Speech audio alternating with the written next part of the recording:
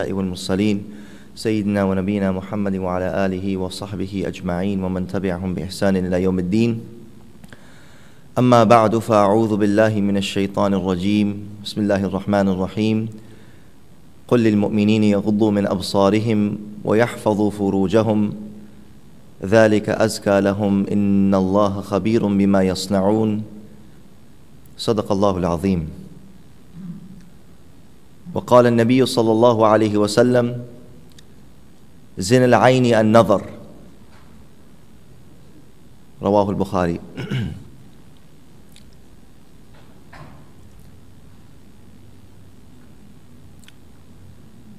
Brothers and sisters, before I begin, I want to mention this point that guarding the eyes from lustful glances, lustful gazes, evil glances, just like guarding the ears from inappropriate speech, guarding the tongue,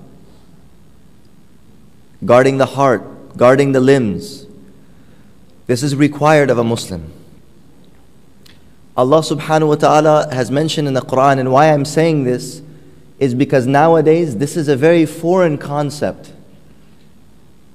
Nowadays in the Muslim community, this is becoming a very foreign concept. People think that there's no part in Islam, and this is, I think, partly because we live in a Western society, and in Western society there's so much intergender relations that it's become kind of like, okay, so what the heck? Why, where do you draw the line? I mean, you're literally mixing with people all the time. It's intergender relations every second, every minute. And the Western world is in the situation it is partly because of that. But we have to understand this very important point that this is in our tradition. Even saying this, right? That this is the way that they differentiate between a extremist Muslim or a moderate Muslim in the matter of controlling the eyes. And this is a very, very unfair and very incorrect type of assessment because of the fact that there are certain clear and explicit verses of the Quran. How would you interpret that? قُلْ لِلْمُؤْمِنِينَ يَغُضُّوا مِنْ أَبْصَارِهِمْ قُلْ لِلْمُؤْمِنَاتِ يَغْضُضْنَ مِنْ أَبْصَارِهِنَّ. Tell the believing men to lower their gazes, their glances.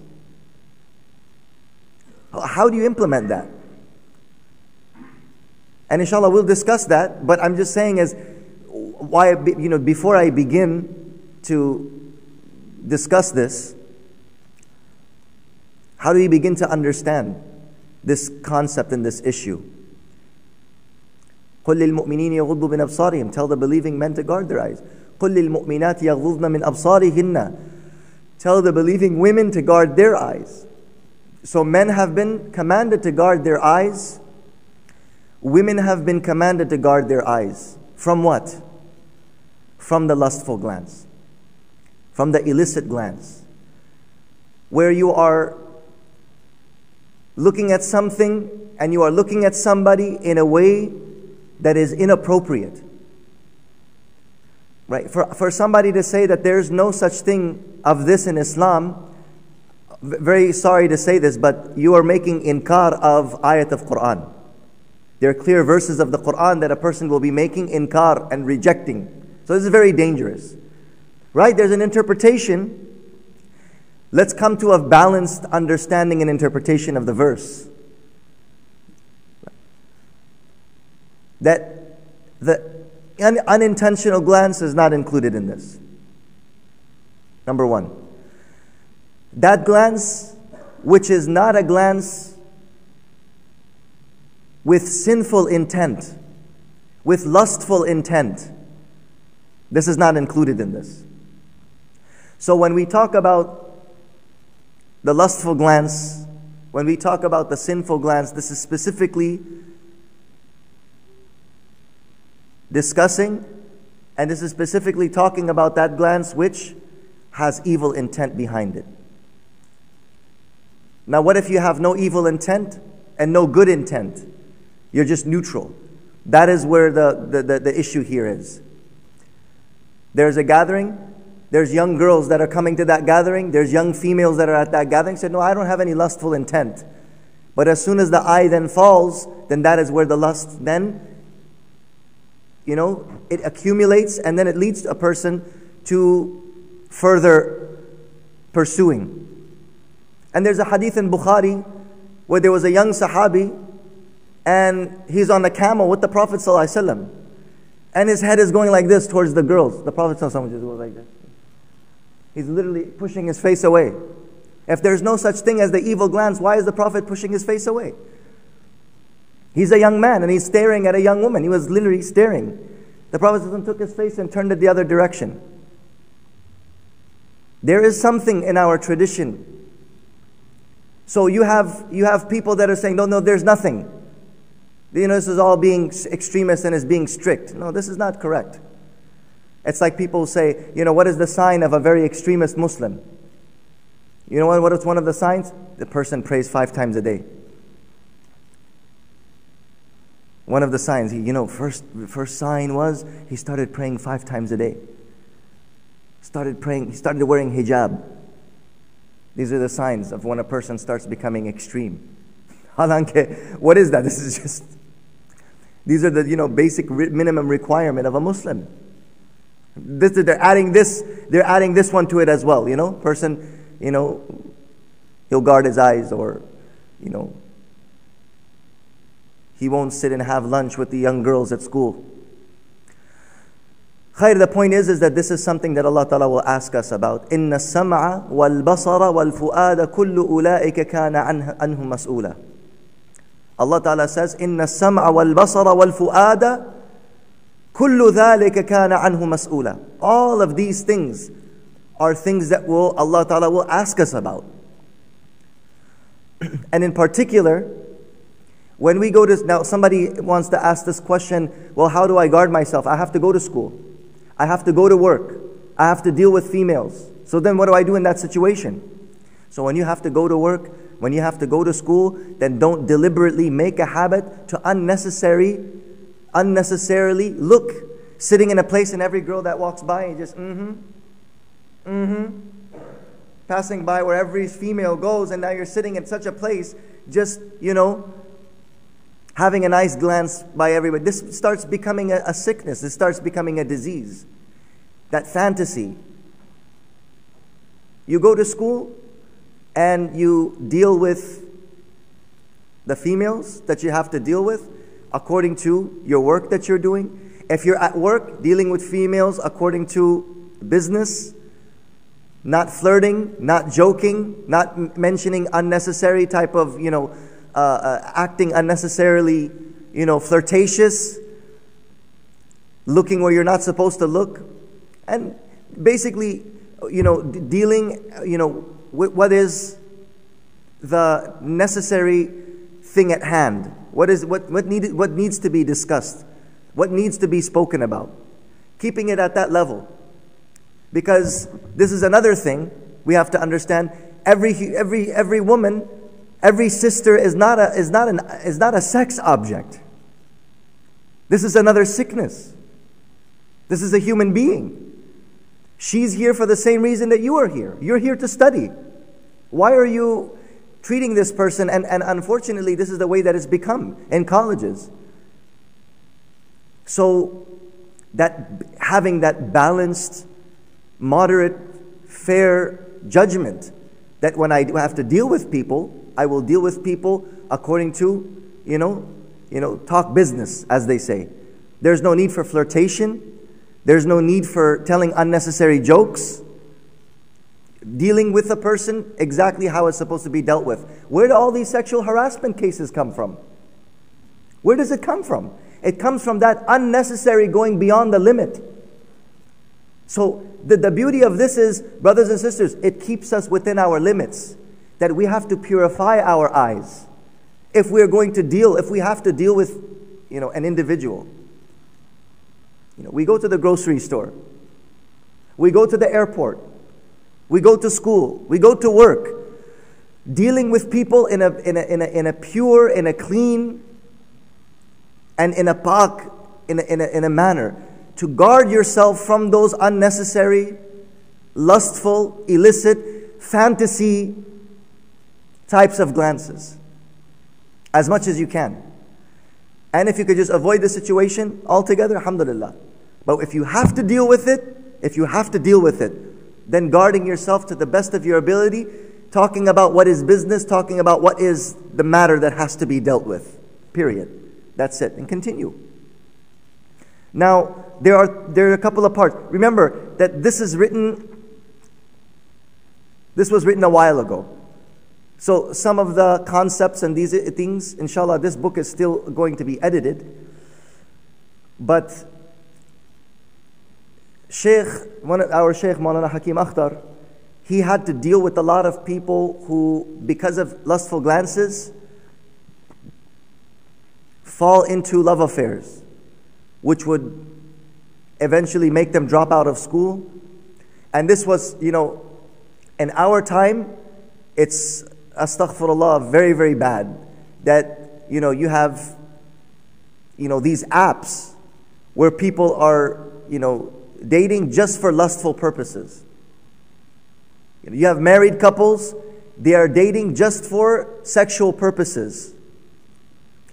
This was maybe a little bit of a different time where people would gain feelings for somebody.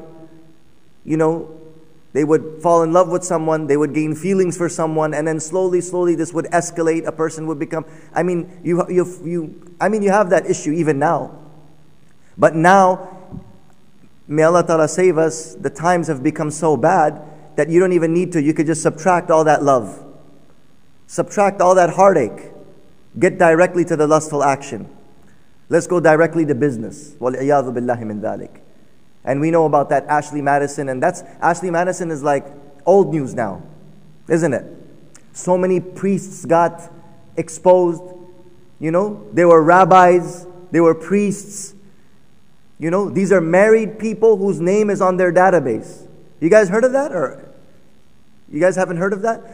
It's actually it's a website where married people can go, and there's database, and you can hook up with other married people. So the interesting thing is, this book is talking about love affairs. And in actuality, this is not even a love affair, it's a lust affair. You could just subtract all of the in-between, unnecessary, right, as they say, things, and you go exactly to what needs to be done. Get to business. A'udhu billah. So this is specifically, from in the time when there was actually, I don't say haya because, eventually it leads to committing an illicit relationship, but it was a time when slowly, it wouldn't be such a immediate thing, where you actually can text somebody, looking for a girlfriend, looking for a good time, website. You're looking for a good time, and you go straight, and then that's it. It gives you the address, and you go and you do what you need to do. وَالْعِيَاذُ بِاللَّهِ مِنْ ذَلِكَ. Allah Ta'ala protect us from that. But this is that where it escalates, you have a crush on somebody. Remember that? There was actually crushes at one time. People used to have a crush on somebody, right? Now you just, cut all of that, get to business.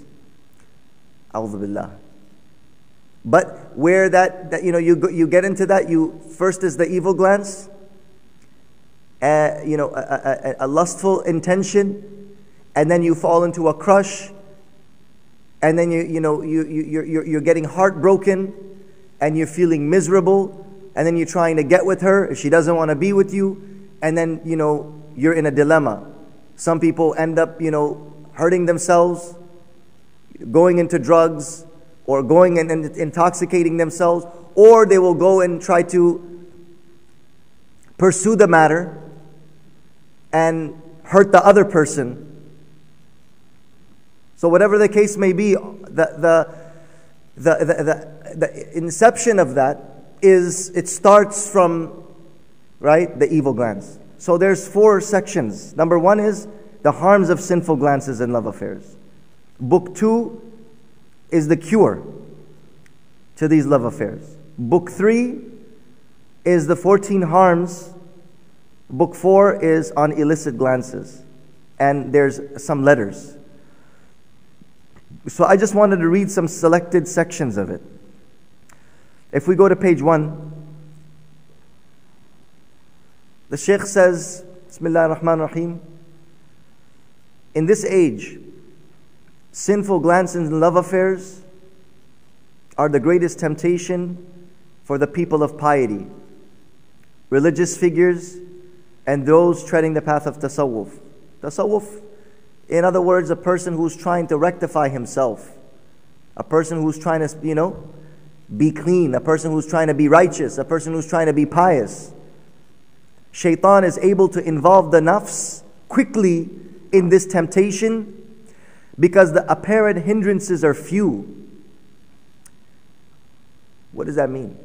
Meaning if I'm standing outside, you're talking to me, and I'm going like this, and I'm looking from the side of my eye, you won't even know. You have a bad intention. You're thinking wrong about me. I could easily just, be glancing at every person who walks by, at every female who walks by. You won't even know what I'm doing. A person can be sitting there because this is an internal thing. It's not an external thing. For example, if a person has a bottle of beer in his hand, saying, Astaghfirullah, Shaykh, what is this bottle of beer in your hand? It's very open, it's very obvious. But the matter of the glance is an internal thing. It's based upon intention. You cannot know that a person is doing that.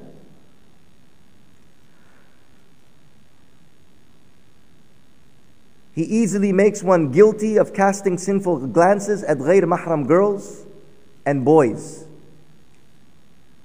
And if we think that this is something which is, somebody's imagination, why is it that every year hundreds of priests and hundreds of people are caught for what? For child molestation. Do we think that this is something khiyali?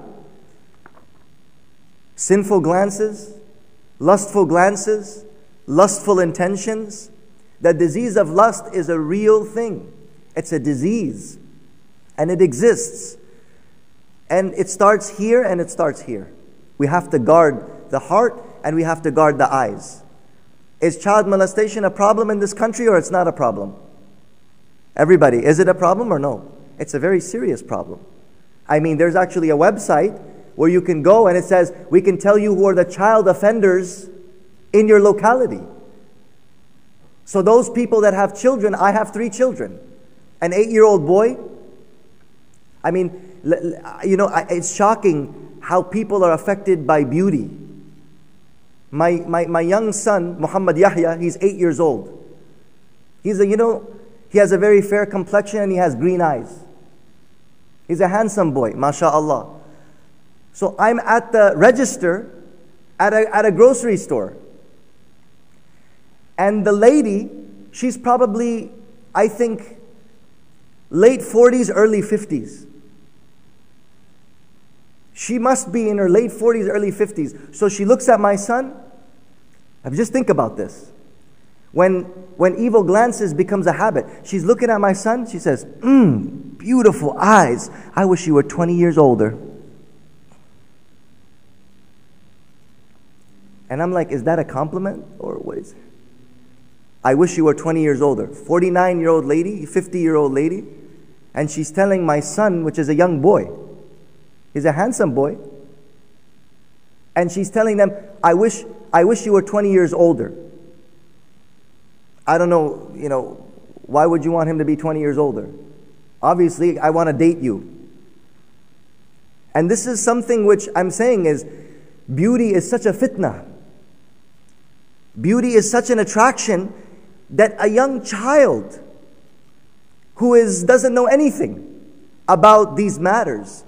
But the thing is that when people look at you, what is the automatic thing that comes? Imagine, by her saying this, what she's telling you the thought in her mind.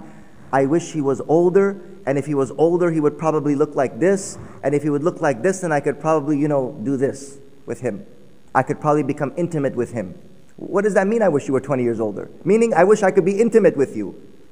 What other meaning does it have? And this is a compliment. But is that something which is appropriate? The point I'm trying to make, brothers and sisters, that this matter of becoming overwhelmed by lustful glances, it has to do with fantasy. So he easily, shaitan, easily makes a person guilty of casting sinful glances at ghayr mahram girls and boys. The statements of Hakim al-Ummah. The harms and calamities caused by having any kind of relationship with ghayr mahram women or handsome youth are so serious that I cannot pen them down. These harms can occur by looking at them, speaking to them to soothe oneself, or simply speaking to them in a gentle manner, sitting with them in solitude, by beautifying one's clothes to please them, etc. Meaning, a married man or a married woman, you know you have to go to the office, you know you have to go to school, there's females there, or there's males there. Having this type of relationship with them, where you're looking at them unnecessarily, you're speaking to them to soothe yourself, just unnecessary conversation. Sitting with them in solitude. Remember one very important point, brothers and sisters. Al-khalwatu bil-ajnabiyyati haram. Being in complete khalwa with a ghayr mahram is haram. You should not be in a room, closed doors, alone with the opposite gender. This is not permissible. Or to be, and I also mentioned this, brothers and sisters, whether male or whether female, whoever that you feel inside that you are getting lustful and very shameful thoughts. If you're in a room with a child, if you're in a room with an 8-year-old boy, brothers and sisters, I apologize if these issues are making people feel very uncomfortable, but this is a real matter in our communities. This is a real issue in our community, in all of our communities, and not only in the Muslim community, in the Jewish community, in the Catholic and Christian community, it's all throughout the board. People have this issue. If you feel any sexual attraction towards anyone, immediately leave that room. Do not be alone with that person in the room. If it's for your own daughter, if it's for your own son. Brothers and sisters, these, the statistics are staggering of how many young girls are molested by their own fathers inside of their house. How many young men, young boys are molested by their own family members. Brothers and sisters, this is not a joke. This is a very serious matter. Allah subhanahu wa ta'ala says, يَعْلَمُ خَائِنَةَ الْأَعْيُنِ وَمَا تُخْفِي الصُّدُورِ. Allah ta'ala knows the treachery of the eyes and that which the hearts conceal. You have to have control over yourself. This is the life of a boy. This is the life. Do you know does anybody know what's the sentence? What's the verdict of a person who does child molestation? What's the punishment of that in the United States? It's a life sentence. The person who commits child molestation, to touch a boy or a girl, with sexual intent, molestation, it's a life sentence. Do you know why it's a life sentence? Why such a harsh verdict? Is because you are actually taking away the life of that child. That person who perpetrates the action of child molestation, somebody molests a child. Do you know what you have done? You have actually taken away the life of that person. They cannot ever be normal ever again. It's not possible. It's very difficult. So, brothers and sisters, if a person has a sickness, you have to. This is why we're speaking about this. If you have this sickness, if you feel a lustful attraction towards anybody, which is haram for you to have a lustful attraction, except إِلَّا عَلَىٰ أَزْوَاجِهِمْ فَإِنَّهُمْ غَيْرُ مَلُومِينَ. Allah Ta'ala says, except for your spouse, and in your spouse there is no blame. Understand this, that you are not allowed to have sexual attraction and feelings and exert those feelings for anybody but your spouse. You are not allowed to sexually advance towards anyone. You are not allowed to sexually advance towards anyone other than your halal spouse. Shaykh Rahimahullah, he mentions here, he says it is so harmful. The calamities are so much that I cannot pen them down. Yani, how much should I tell you how evil it is?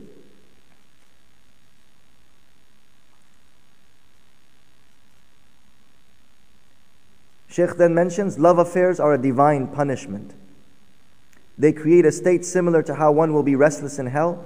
لا يموت فيها ولا يحيا. A person becomes so overwhelmed by a love affair or lustful thoughts and lustful glances that inside his heart is like the condition of hellfire. You don't live and you don't die. You're in this continuous state of, you're troubled. You're bothered all the time. Similarly, after casting sinful glances, one becomes involved in love affairs and becomes uneasy. He is completely deprived of peaceful sleep because you're constantly thinking about it. Both in this world, both his worldly and religious life are destroyed through constant distraction. A person loses their job. How many people have lost their job? Sexual harassment.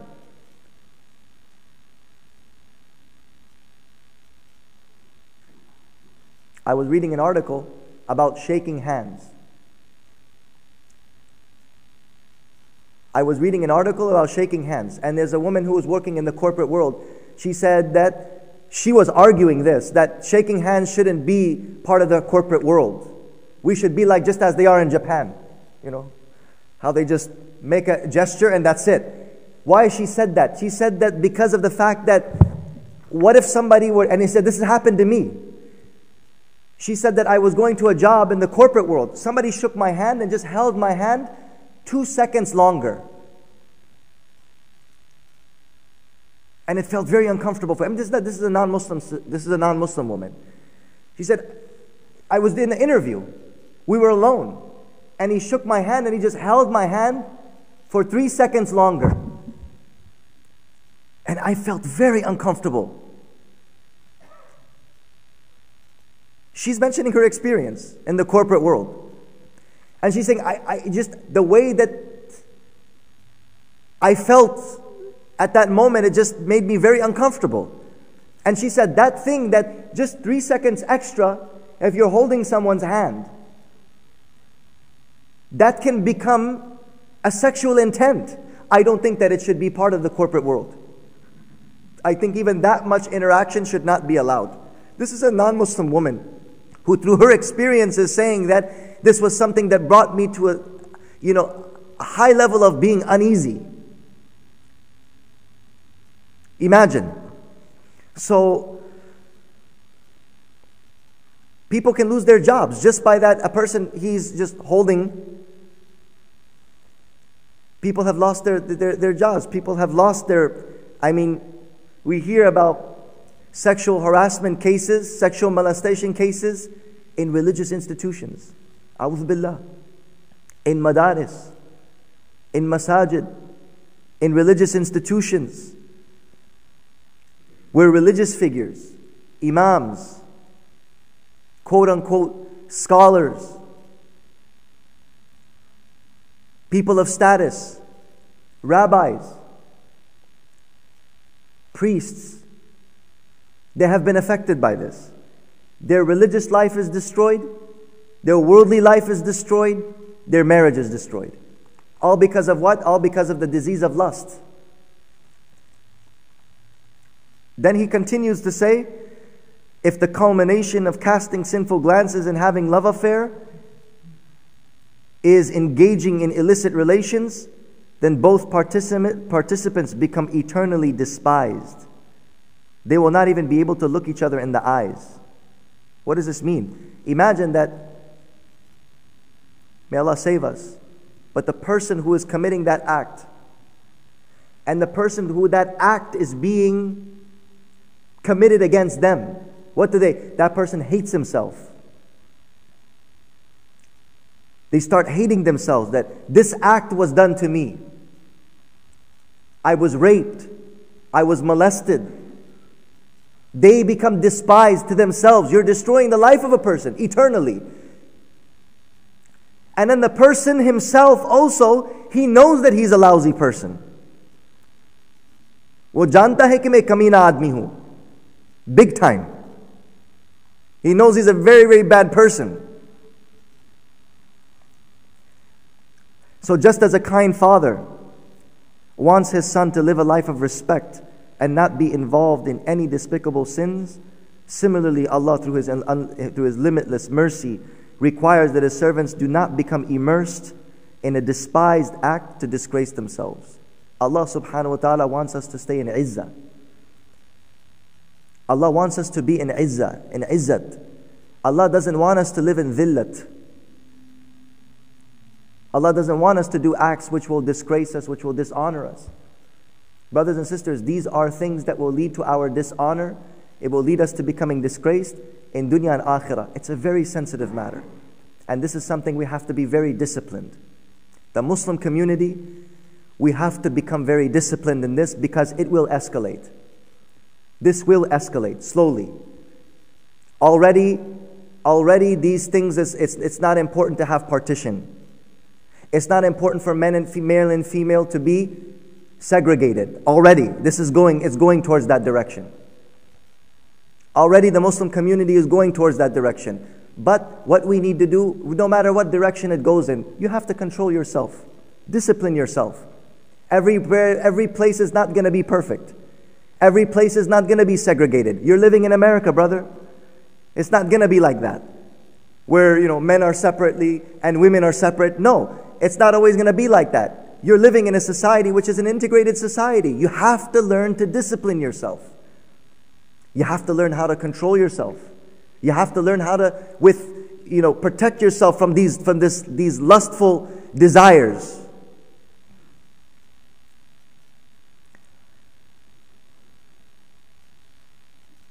They should live a life of piety and respect and be satisfied with what is halal and be patient in abstaining from haram.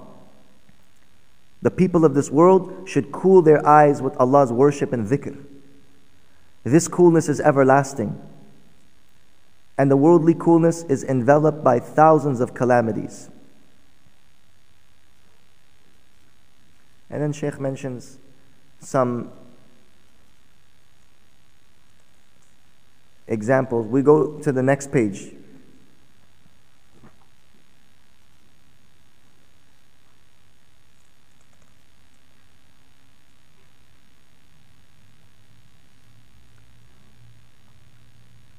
Go to page 6. I want to read this. So this first section, it talks about one of the cures. One of these cures is fana'iyat husn. There's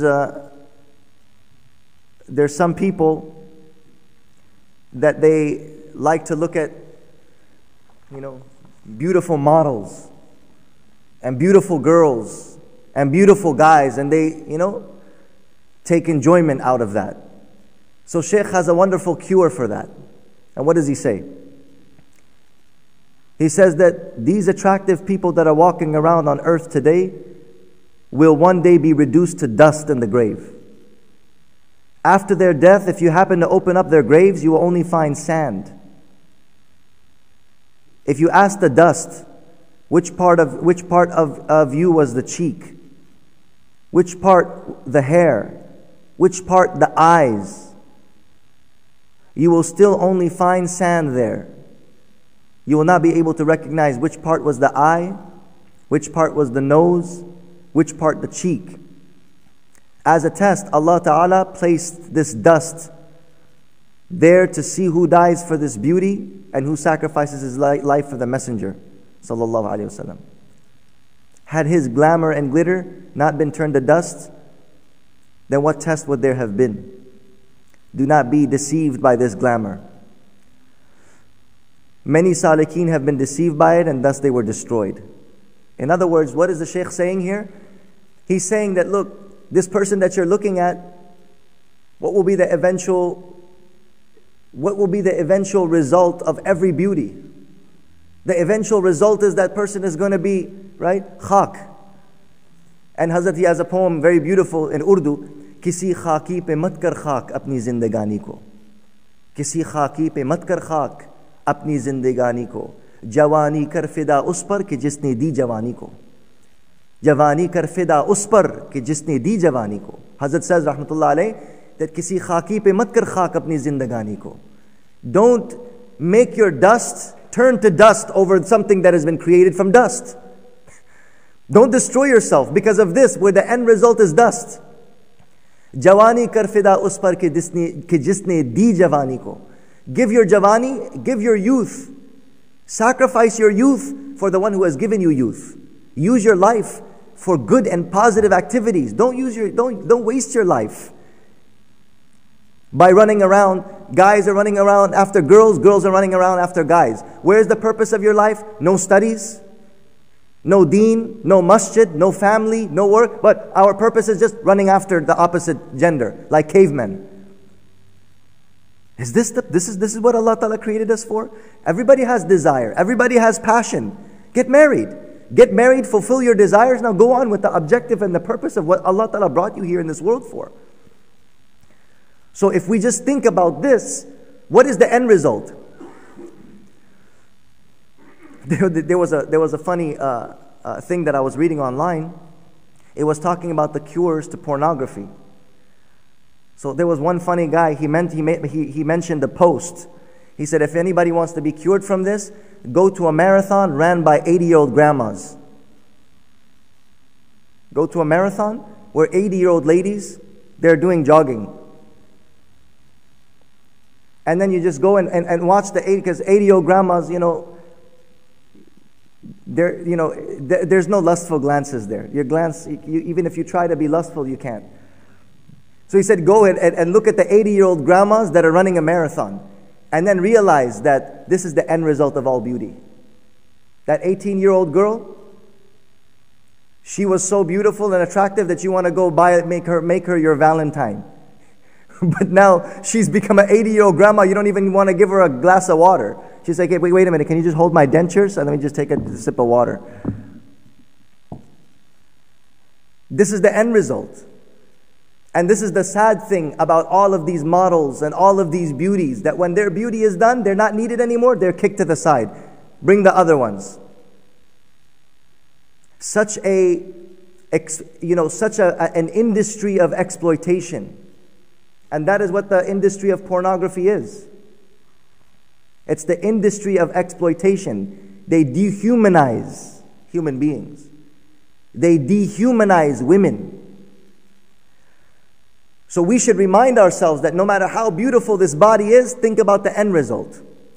And this is from the Quran. Allah Ta'ala is telling us, إِنَّا جَعَلْنَا مَا عَلَى الْأَرْضِ زِينَةً لَهَا لِنَبْلُوَهُمْ أَيُّهُمْ أَحْسَنُ عَمَلًا. We made everything on the face of this earth as a beauty. Allah Ta'ala is saying that this whole world, we have made it beautiful. Why did we make this world beautiful and attractive? To test you, who is best in good deeds. Are you going to worry? Are you going to run after the beauties and the glamour and the glitz of this world? Or are you going to, focus on what is your objective in this world? إِنَّا جَعَلْنَا مَا عَلَى الْأَرْضِ زِينَةً لَهَا. Everything in this world, we have made it a zina, a beautification. لِنَبْلُوَهُمْ أَيُّهُمْ أَحْسَنُ عَمَلًا. So that we can test who is the best in deeds. Who is going to be focused on his purpose. وَإِنَّا لَجَاعِلُونَ مَا عَلَيْهَا صَعِيدًا جُرُزًا. And all the beauty that's on this face of this planet, we're going to make it a completely empty, desolate plain. All the beauties, all the lust, all the glamour, all the glitz, all of that is going to be turned into a barren plain. Flat. mowed down. The Prophet sallallahu alaihi wasallam, he mentions, "Inna ad-dunya hulwatun khadira. Inna ad-dunya hulwatun khadiratun wa inna Allaha mustakhlifukum fiha liyanzura kayfa ta'malun." Allah Ta'ala has made this world very attractive, very sweet. And Allah Ta'ala has placed you in this world to test you. Are you going to fall for the beauty? Are you going to fall for the attraction? Are you going to fall for the sweetness? وَإِنَّ اللَّهَ مُسْتَخْلِفُكُمْ فِيهَا فَيَنْظُرَ كَيْفَ تَعْمَلُونَ. And Allah Ta'ala wants to see how do you conduct yourself in this world. فَاتَّقُوا الدُّنْيَا وَاتَّقُوا النِّسَاءَ. فَاتَّقُوا الدُّنْيَا وَاتَّقُوا النِّسَاءَ. So therefore guard yourself from dunya and guard yourself from females. This is the words of the Prophet sallallahu alaihi wasallam. He says that إِنَّمَا أَخْوَفُ مَا أَخَافُ عَلَى أُمَّتِي النِّسَاء. The thing that I fear most for the men of my ummah. مَا تَرَكْتُ بَعْدِي فِتْنَةً أَضَرَّ عَلَى الرِّجَالِ مِنَ النِّسَاءِ. Brothers and sisters, what do these hadiths mean? I have not left a fitna which is more dangerous for men of my ummah than women. I haven't left any fitna greater than this. He's giving wasiyat. The Prophet is giving farewell. That, oh my ummah, let me tell you something. I'm going to bid you farewell. Assalamu alaikum. I'm leaving the world. But remember, there is a fitna that is very, very dangerous. You should watch out. What fitna is that? The fitna of unnecessary interaction with females. This is a fitna that will definitely destroy you.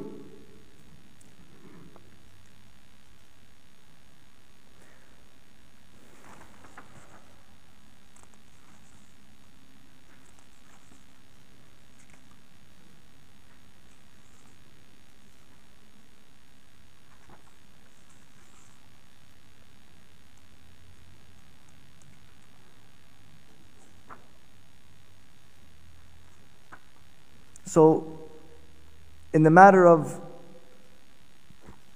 if we go to page 16,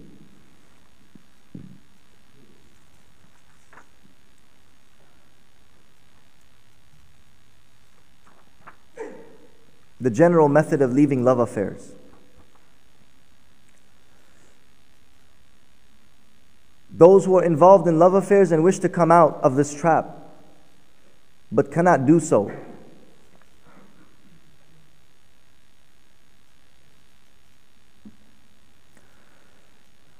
they should act on the following 6 points. If Allah wills, they will be freed. Number one, use the courage that Allah has given you. And we went over this very briefly last night. There's no magical potion, there's no taweez, right, that's going to make you leave sin. You have to use your courage. You have to guard your eyes. No matter how attractive that young boy or that young girl is, you got to guard your eyes and tell yourself, this is a very shameful thing. I will become hated in the sight of Allah, and shaitan will make me become zaleel. Shaitan will make me zaleel. Shaitan will disgrace me. You have to use your courage. 2, supplicate to Allah to grant you courage. Oh Allah Ta'ala, give me the strength. Somebody might have an attraction towards young boys. Ask Allah, oh Allah Ta'ala, I am filthy. I have this sickness. Oh Allah, you purify my heart and you give me the strength to stay away from this. Number 3, ask the special servants of Allah, especially one's spiritual mentor, one's sheikh, or the one with whom you consult, to make dua for you to attain courage. Number 4, take special care in making dhikr. This is extremely important. The Prophet ﷺ mentions that the one who reads this dua, this dhikr, La ilaha illallah wahdahu la sharika lah, lahul mulku wa lahul hamdu wa huwa ala kulli shay'in qadir. Anyone who reads this 100 times in the morning, he will be saved from shaitan till the evening. And anyone who reads this zikr in the evening, then Allah Ta'ala will save him from shaitan till the morning. So in other words, when you are making these dhikrs, it gives you this spiritual strength to stay away from sin. So in zikr, there is a great effect in the zikr that we do, in the prayers that we perform, in guarding ourselves. Number 5, keep far away from the avenues of sin, physically and with the heart. That is, keep away from all attractive forms. In other words, if you know that there's a party, you're invited to a party, and at that party there's going to be males and females and dancing, and don't put yourself in the middle of that. Don't put yourself in that trouble. Don't put your body in that place where you are going to become, incited, where your sexual passions are going to be aroused. Don't go to that place. Just like, you have a popsicle, you put it in the sun, it's going to start melting. Take it out of the sun. That popsicle of Iman, you can't put it in that environment. It's going to start melting. So you got to stay away from those places where you know that you're going to fall into sin. I wanted to mention something on number 5. The Sahaba, they told the Prophet ﷺ, Ya Rasulullah, we like to sit on the side of the roads. Gupshup karte hai, on the side of the road. We just sit there and we have our gupshup. He says, don't sit on the side of the road and do your gupshup. Go sit somewhere else. They said, Ya Rasulullah, we have no choice because that's where our shops are, on the road. Shops are on the road. He said, if you have no choice, then fulfill the haqq of the road. He said, what's the haqq of the road? He says, guarding your eyes and giving the salam. In other words, that if you have no choice but to be in that place, then even the Prophet said that you have to guard your eyes. Don't put yourself in that situation and then everybody that passes by, it becomes a hobby. What's your pastime? What's your hobby? Oh, I just check out, females as they walk by and I fantasize about them all day long. Number 6, continuously be in the company of a pious person and reform yourself by him.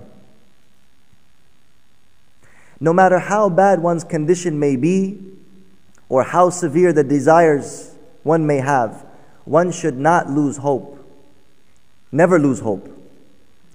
Love is a very great asset on the condition that it is used correctly. The engine that has more gas makes the aircraft fly faster. And this is very beneficial if the direction is correct. In other words, this muhabbat, this love, this intensity that you have, don't use it for the wrong thing. That love, that muhabbat, that intensity, you should direct it to Allah subhanahu wa ta'ala.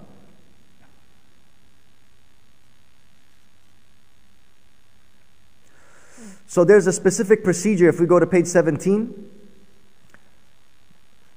specific procedures to adopt as cure for sinful glances and love affairs.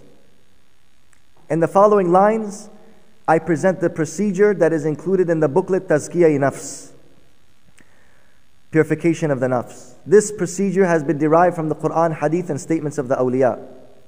If Allah subhanahu wa ta'ala wills, one who is involved in sinful glances and love affairs, even if for a very long time, will be cured if he practices on this procedure. After constantly practicing on this for a period of time, the salik will begin to feel that he is treading the path of the hereafter and that heaven and hell are before him. Then the carnal pleasures of this world will seem insignificant.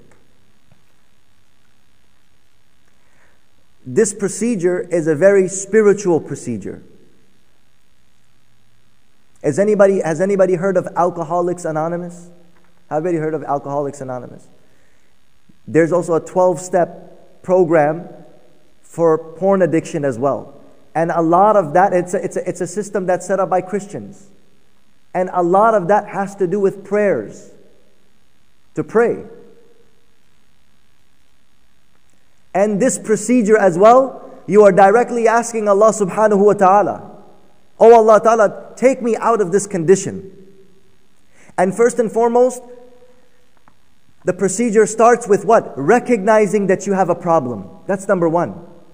To know that, look, I have a desire and I have an attraction to young boys. Imagine, somebody might have that problem. First, you have to recognize that this is a problem. Don't say, I don't have a problem. No, no, no, no, no, no. You know, this young boy, he's a good boy.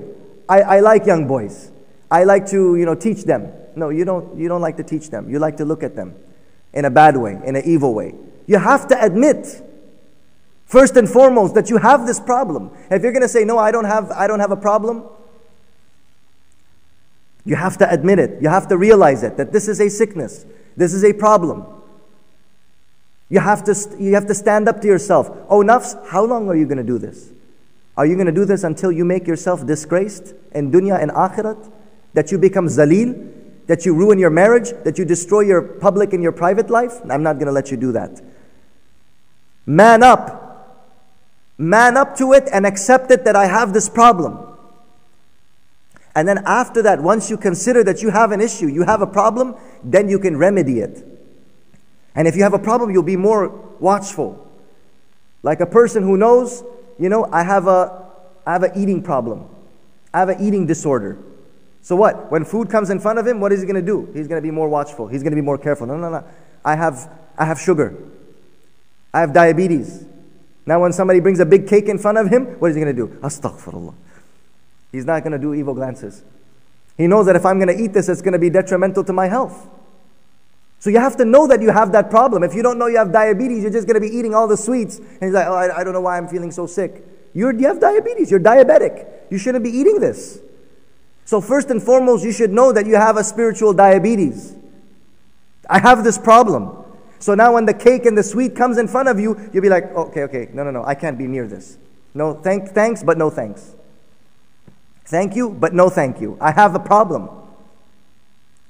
So the first and foremost point here, which is very essential, that you have to admit that you have an issue. You have to admit that you have a problem. That is the only way that you'll be able to stay away from it. Otherwise, you're just going to be, you're just going to be easy rolling. You're not going to even be worried about it. And then slowly, you'll be killing yourself and you don't even know it. Like a diabetic. He doesn't know he has diabetes. Phir bichara, he's eating all of the sweets and halwa and then, a minute later, he's getting this chakkar and he's about to faint and his heart is, I'm feeling pressure, I can't breathe and what's going on? You have diabetes, you're a diabetic. You shouldn't even be near this. You shouldn't even look at this. Nazro ko bachao. Don't look at the cake. Right? Similarly, you have to admit that I have this issue so that you can stay away from these problems. After constantly practicing on this for a period of time, the salik will begin to feel that he is treading the path of hereafter. Brothers and sisters, I have seen people implement this and it's been very beneficial for them. So we'll go over it mukhtasaran. Number 1, Salat al-Tawbah. Okay, I'm not going to read what's here, I'm going to explain it to you so you understand. Then you could read it on your own. So the first thing is Salat al-Tawbah. What is Salat al-Tawbah? It comes in a hadith of the Prophet ﷺ that anybody who commits a sin and he makes wudu, فَأَسْبَغَ الْوُضُوءَ وَصَلَّى رَكَعَتَيْنِ وَاسْتَغْفَرَ اللَّهَ. A person, he commits a sin, then he makes wudu, وَأَسْبَغَ الْوُضُوء, perfect wudu, and then he performs 2 rakat salat, وَاسْتَغْفَرَ اللَّهَ, لَوَجَدَ اللَّهَ تَوَّابًا رَحِيمًا. He makes istighfar, he will find Allah Ta'ala to be forgiving and merciful. You make tawbah, pray 2 rakat salat. What will happen? Allah Ta'ala will forgive his sin no matter what he had committed. As long as he does it with a regretful heart. So this is the first and foremost thing. Never ever become hopeless. Never lose despair. إِنَّ اللَّهَ لَا يَغْفِرُ أَن يُشْرَكَ بِهِ وَيَغْفِرُ مَا دُونَ ذَلِكَ لِمَنْ يَشَاءُ. إِنَّ اللَّهَ يَغْفِرُ الذُّنُوبَ جَمِيعًا إِنَّهُ هُوَ الْغَفُورُ الرَّحِيمُ. Allah Ta'ala forgives all sins. Don't become hopeless. Indeed, Allah Ta'ala is the most forgiving and merciful. إِنَّ اللَّهَ يَغْفِرُ الذُّنُوبَ جَمِيعًا. There is always hope.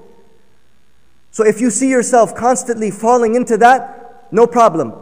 Make isbaghul wudu, perfect your wudu, perform 2 rakat salat and cry to Allah and say, oh Allah Ta'ala, forgive me for the sin that I've committed.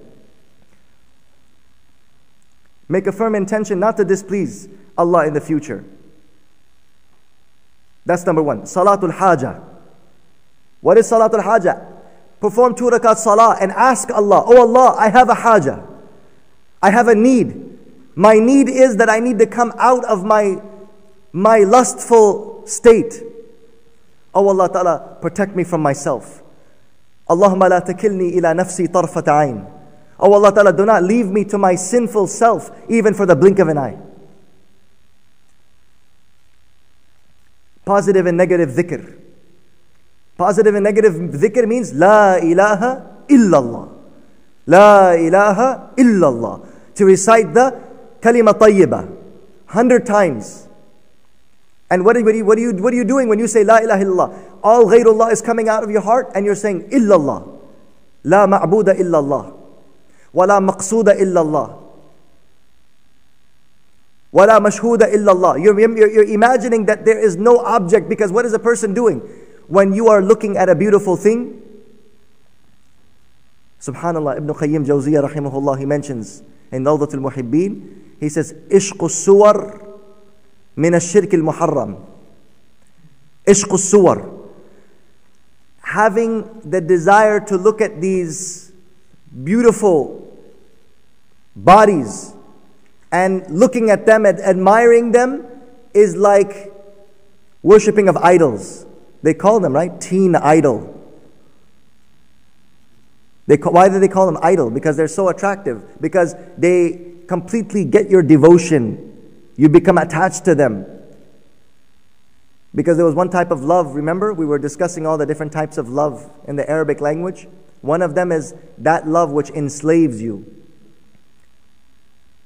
It enslaves. And it makes you like somebody who is, worshipping that thing. So when you say La ilaha illallah, you're imagining that all ghayrullah is coming out of my heart. La ilaha. There is no ilah. Sometimes Allah Ta'ala says that other than Allah can become an ilah. أَفَرَأَيْتَ مَنِ اتَّخَذَ إِلَهَهُ هَوَاهُ. Do you not see the one who has taken his own nafs as a god? He has taken his own lusts as a god.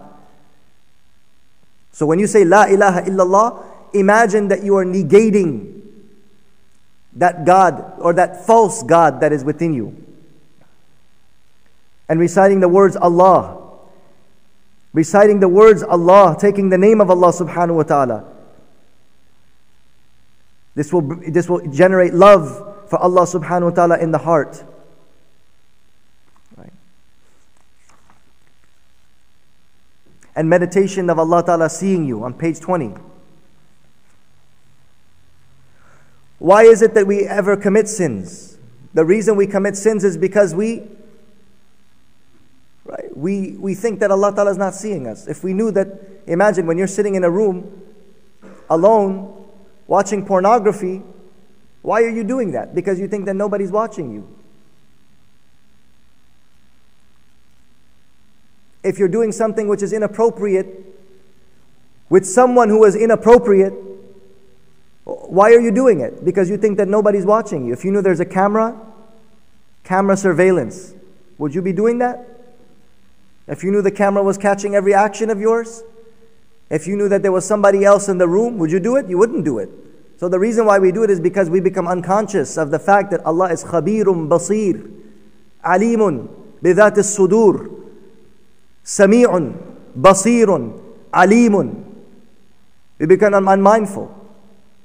And my Shaykh rahmatullah alayhi gave a very beautiful share. He says, Jo karta hai tu chupke ahle jahan se, koi dekhta hai tujhe asman se. Jo karta hai tu chupke ahle jahan se, koi dekhta hai tujhe asman se. That thing which you are doing completely aloof and hidden from the entire world, you've closed all the doors, but one window and one door is always open. That is the window of Allah subhanahu wa ta'ala.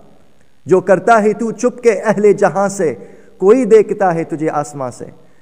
Whatever you are doing completely aloof, cut off from the entire world, and know that one window is always open. That is the window of Allah Ta'ala. If Allah wants, Allah can disgrace you. May Allah Ta'ala save us. So meditating that Allah Ta'ala is seeing you.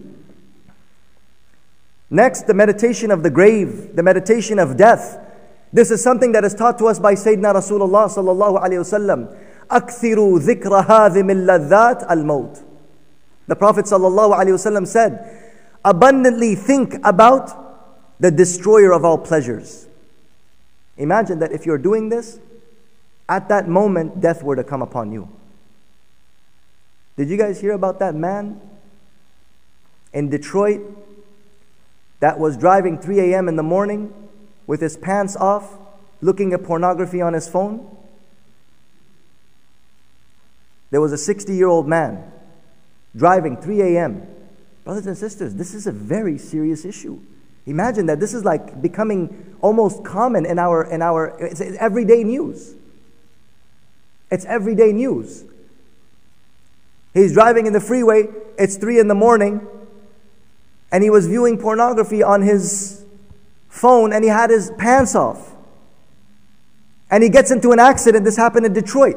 He gets in an accident and he dies in that state. وَالْعِيَاذُ بِاللَّهِ مِنْ سُوءِ الْخَاتِمَةِ. May Allah Ta'ala save us from an evil end. Can you imagine that? And he dies, and then the state troopers, they were saying, the highway patrol, they were saying that he didn't have his pants on, and he had these things that he was looking at on his phone. I guess he couldn't wait till he get home. The reality of the matter is this is meditating upon death. What if Allah Ta'ala takes my life in this action? What if I die in this state? What if my heart stops in this state and I have all this filth on my computer? I have all of this shameless things on my phone. Meditation of the reckoning. Then ponder for a few minutes that Yawmul Hashr, that you will be standing before Allah Ta'ala to give your account of deeds. And Allah is telling you, "O shameless one." Allahu Akbar. Allahumma hafadhna. Did you not have shame that you left me and glanced at others and became inclined to a dying corpse? In other words, did you forget about me? Allah Ta'ala will say, and then you wasted your life in doing these things. فَأَمَّا مَنْ خَافَ مَقَامَ رَبِّهِ وَأَمَّا مَنْ خَافَ مَقَامَ رَبِّهِ وَنَهَى النَّفْسَ عَنِ الْهَوَى فَإِنَّ الْجَنَّةَ هِيَ الْمَأْوَى. And as for the one who fears the standing before his Lord, وَنَهَى النَّفْسَ عَنِ الْهَوَى, and he prevents his nafs from desires, فَإِنَّ الْجَنَّةَ هِيَ الْمَأْوَى, then paradise will be his abode. And think about death as well.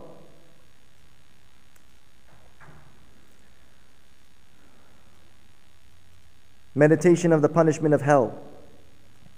Meditate over the punishment of hell and think that it is in front of your eyes. And speak to Allah saying, "O Allah, hell is a fire lit by you. Its harm will reach the hearts. The people of hell will burn in long pillars of fire.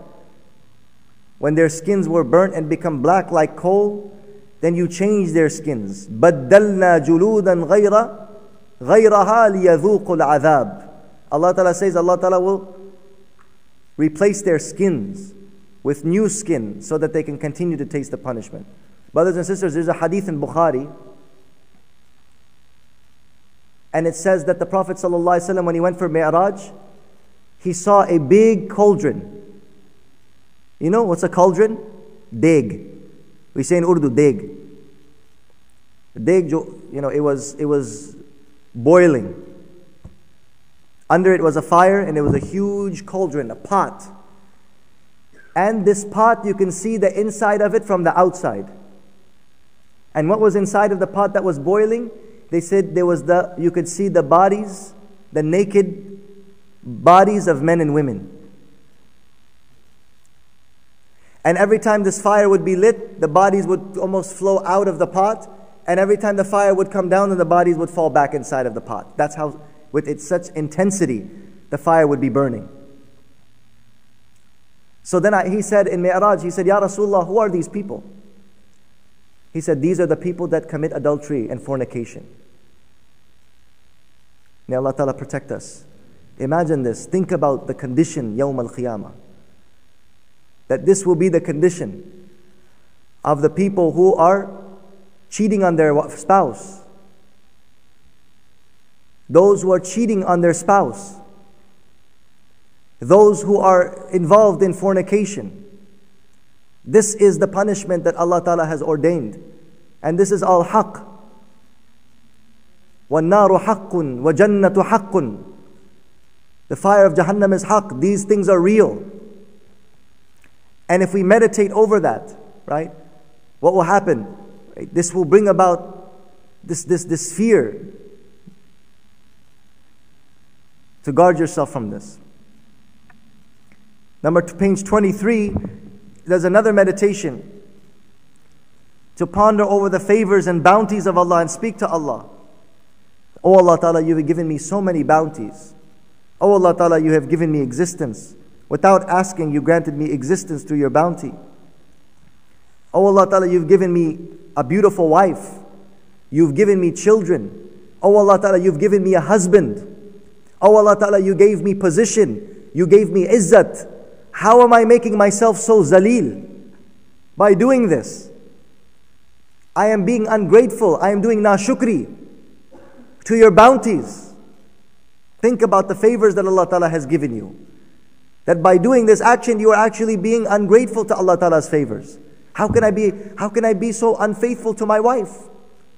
How can I be so unfaithful to my husband? My husband loves me so much. My wife loves me so much. My children. What if my children were to find out I'm doing this?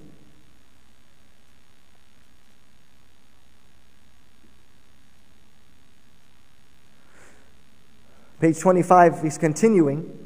I'm just going, like I said, this is something that, mashallah, if you read it alone, there's a lot of beneficial points. So this is a very in-depth book, but this gives you kind of the spiritual regimen of how you can, if you're involved in any addiction, if you're going through any problem of evil glances, the disease of lust, this gives you an excellent way of coming out of it.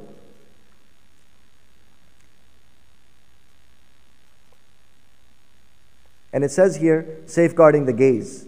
The gaze means the eyes. Those who travel to and from the city should perform 2 rakat salatul hajjah before leaving the home. They should make dua thus, Oh Allah Ta'ala, I give my eyes and heart in your protection. You are the best of protectors. In other words, leave your house with the intention of guarding your eyes. Don't leave your house with the intention of, what new mall is there in the market today? What new mall is being sold in the market today? Let me go check out what's going on in the market today. Don't go with that intention. Our Shaykh Rahmatullah Alayhi used to say, he says, go outside with qasdi adami nazar. Go with the intention of, make intention that I am not going to look. Deliberately. Because if you leave without making any intention, then you will fall into it.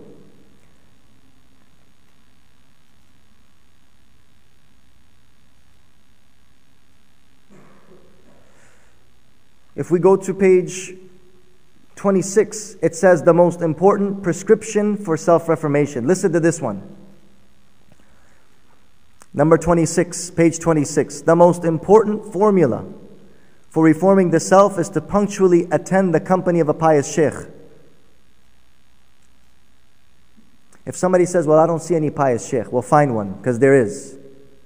And if you don't see anybody more pious than yourself, then you got another problem. That's called kibr. Okay? There's people that say, no, I don't see no pious sheikh. Yeah, because you consider yourself to be the most pious sheikh. That's why. So if you don't find that, then you got kibr. You got another problem. So you got to go and deal with that. Because there's very sincere and good people. You have to find them. Just like there are pearls in the ocean, but they're not open. They're hidden. You got to go open the oyster and you'll find the pearl inside. But there are good people. There are righteous people to get guidance from them. And they will be till the day of judgment. Allah Ta'ala has made it such that there will be Allah walis. There will be pious people till the day of judgment. Sit in their company and get their consultation. Get their guidance. Listen to the discourses of Allah's love. Because reforming the self and remaining steadfast on deen is generally very difficult. It's rather impossible if you don't come in the company of somebody that will be able to help you. Create a contact with a friend of Allah with whom one has compatibility. Somebody that you know is close to Allah. And build a relationship with this person and get guidance from them. Look, nowadays what do people do? People go to psychiatrists. Yeah, I'm going to my therapist. I'm going to my psychiatrist. This is something which is like the sign of the times, The more, the more taraqi yafta and the more, educated and high class you become, then you become, I'm going to my therapist. It's like something cool, I'm really rich now. Now I can afford a psychiatrist and I can go to a therapist. I'm really stressed out. People do that. People go, and it's not something which is bad. MashaAllah, we have Muslim therapists now. Khalil Center. It provides mental health care for the Muslim community. MashaAllah, this is something very beneficial.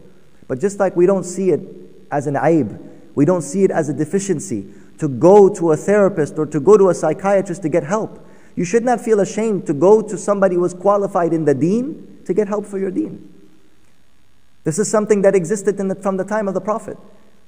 The Sahaba radiallahu anhum, they would ask their condition from the Prophet. And the Sahaba, they would ask their condition, right, from the Prophet. And the Tabi'een would ask the Sahaba. And like this throughout the centuries, each generation would ask the most knowledgeable people of their time. فَاسْأَلُوا أَهْلَ الذِّكْرِ إِن كُنْتُمْ لَا تَعْلَمُونَ.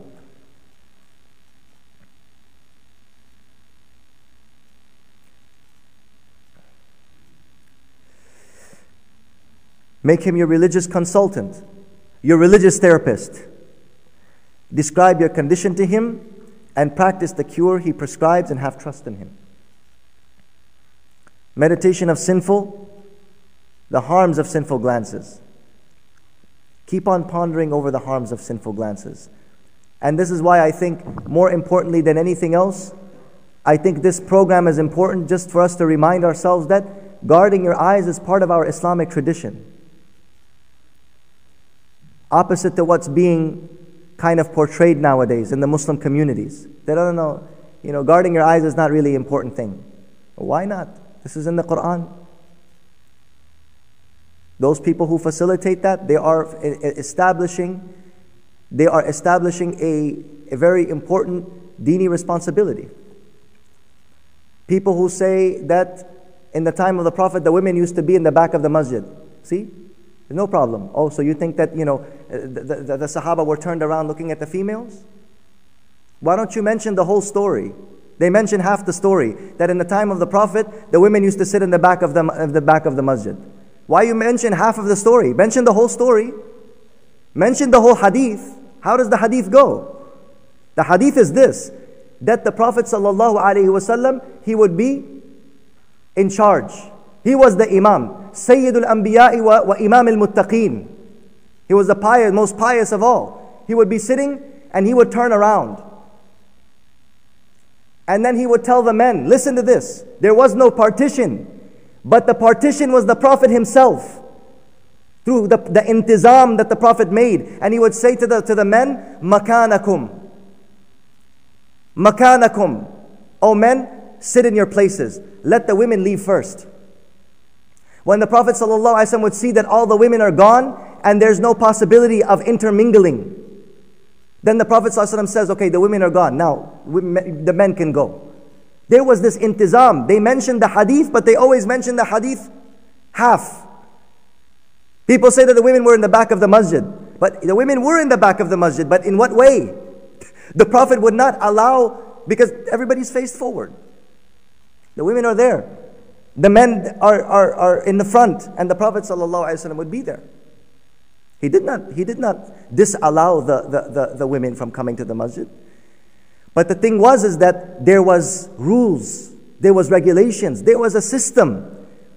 And guarding of the eyes was something that was taken into consideration. Now it's just like completely, no, it doesn't matter. How else is my daughter going to find a good husband? This is the what, people coming to the, and then what's the difference between us and Christians? I had a Christian friend. We were just having nice conversation. So he was just telling me, what's the best way to, as a Muslim, what's the best way to find a good spouse? So I said, knowing good families, having, relations with different families, knowing good families, and then, corresponding with the families that you know, and you get hooked up like that. I said, oh, okay. I said, what about you? He says, brother, finest, nicest girls are in church. The finest, nicest girls are in church. That's where I go. I said, oh, that's a place of worship. He said, I know, it sounds bad, but it is what it is. Subhanallah. Sayyidina Rasulullah said, لَتَتَّبِعُنَّ سُنَنَ مَنْ قَبْلَكُمْ حَذْوَ النَّعْلِ بِالنَّعْلِ. You will follow the way of the Yahud and Nasara, exactly like one sandal, it's exactly identical to the other sandal. You will follow them exactly in the same things that they did. To such an extent that if one of them would go like a lizard inside of a hole, then you would follow them. You would go in the hole as well. If there's going to be priests in the Christian community that are blessing gay marriages, there will be imams in the Muslim community that will do the same thing. There will be, because the Prophet said so. It is going to happen. It's not something which is shocking. If you have the people in the Christian community doing that, there will be Muslim imams that will be having, right, nikah of, Zayd and Amr. Today we are here for the nikah of Zayd and Amr. There will be that. The Prophet ﷺ said that. If there were Christian people, and remember one thing about Christian history. Do you know the history of the churches in America? Churches in America used to be segregated. Male and female. That's how churches used to be. Don't need that no more. Now we see the situation is, when you go to church, it's like a big party. Everybody's dancing, banjos playing, and people be clapping. And I'm like, subhanAllah, is this a concert or what's going on? This is a concert, this is worship. Attractive young woman jumping up and down in front of you. Decked out. Dressed to kill. Made up like a doll. And she's jumping up and down in front of you. Can you concentrate on your ibadah? Should I be concentrating on your jumping skills, or should I be Qibla, This is the situation. Same thing is going to come in may Allah Ta'ala protect us. But this is the promise of the Prophet. Let's not go in that direction. Churches in the 1800s, the men and the women were separate. Said, we don't need this no more. Bring the men and women together. What's the big deal? And now we have the situations that we have. People don't even go to church anymore to worship. People go into church to find somebody for themselves. The priest is also involved. The other men are also involved. The married men are also involved. Allahu Akbar. Self-restraint is a very good thing. Meditating over the harms of this.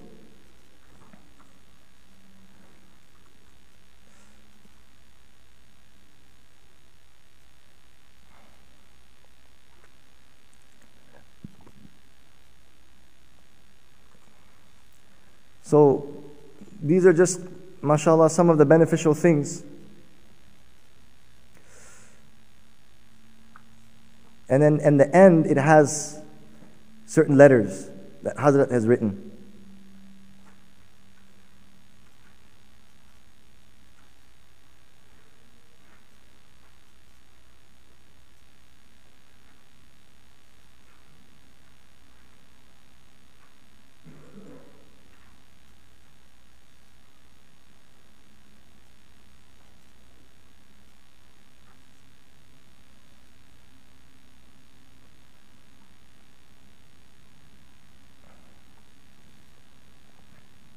So I'll read one of these letters. And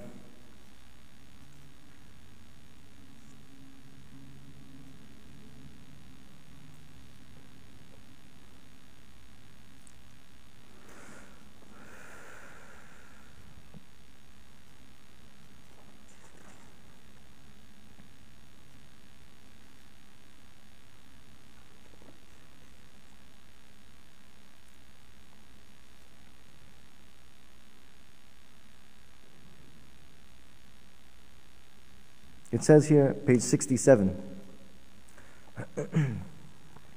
So this is just one letter where a person is writing to the Shaykh saying, Hadrat, I make full efforts to save myself from evil glances. I try to guard my eyes as much as I can.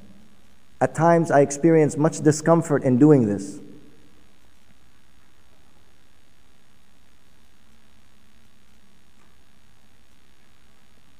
However, I do not perceive the sweetness of Iman that is promised for doing this. Is there any shortcoming of mine in this regard? So it says that anybody who guards their eyes, Allah will give them the sweetness of Iman. So he's saying that I'm guarding my eyes, I don't feel sweetness. I feel pretty crummy. I feel really lousy. I don't feel halawat Iman. So Hazrat's answer, when the nafs experience sorrow at having to abstain from sin, light will develop in the soul. Subhanallah. This is a very ajib concept. And I had mentioned this last night, that one of the interesting things that I learned from my shaykh is, remember, every sadness is not bad. And every happiness is not good. Sometimes we judge the correctness and the incorrectness of something based on how we feel. So when we're sitting with ghayr mahram, or we're looking at certain things that are inappropriate, because it makes me feel good, then it must be good. Just because you feel good doesn't mean that thing is good. Like a person is doing drugs. That drugs temporarily makes you feel good. That doesn't mean that that drug is a good thing. That's hurting you. That's harming you. So especially, this is my message to the youth. I mentioned this again. Just because something feels good doesn't mean it's good. Somebody might have homosexual tendencies and says, I like a guy. I love him, but I love him. He makes me feel good. Somebody might say this. I love him. Robert makes me feel good when I'm around him. So understand this. The answer to that is very simple. Everything that makes you feel good is not necessarily good. It's not necessarily something which is good for you. And everything that makes you feel bad is not necessarily bad. Here he's saying, I feel sorrow when I'm guarding my eyes and staying away from sin. He said, no problem. A light will develop inside your heart. This is mujahada. Al-mujahadatu miftahul mushahada. This struggle is the key to the realization of Allah Ta'ala's ma'rifah. Protect the physical eyes and the heart, and the eyes of the heart as well. Guard your eyes, physical eyes, and guard your heart. Don't fantasize lustful thoughts. Your perception has not been awakened as of yet for you to feel that, sweetness of Iman. Take stock of yourself to see whether you are committing any sin with your eyes, heart, and external self. When you are bestowed with total abstention from sin, your perception will be awakened and you will perceive enjoyment. The fragrance of perfume is perceived when bad smells are eliminated. Subhanallah. So how can you feel the sweetness when you still have darkness or bitterness inside? You have to remove all of that. When that's removed, then you will be able to perceive the light and the blessings of guarding the eyes. However, at times, despite repenting over past sins, a person does not perceive sweetness and enjoyment. This is similar to a person who recovers from malaria. When a person has malaria for quite some time after his recovery, he does not perceive any enjoyment from tasting delicious food because you have a sickness in your tongue and in your body. The taste comes back gradually. So similarly, you don't find the enjoyment of prayers, you don't find the enjoyment of guarding the eyes because there's still a little bit of sickness left inside. When you are cured, then you start experiencing the sweetness and the halawa. You should therefore continue abstaining from sins and continue safeguarding your eyes irrespective of whether you perceive any enjoyment or not. You are being bestowed with sweetness, but you are not perceiving it as of yet. May Allah Ta'ala give us understanding. Inshallah, this book is, for all of you. If some of the places it's difficult to understand, inshallah, this is still undergoing some editing. This has been translated from the Urdu language, so we're trying our best to, inshallah, make it beneficial, for the public. But we said that, we wanted to give you a complimentary gift for this, for this program that we have today. Q&A. Do we have time for Q&A? What time is Dhuhr? Okay.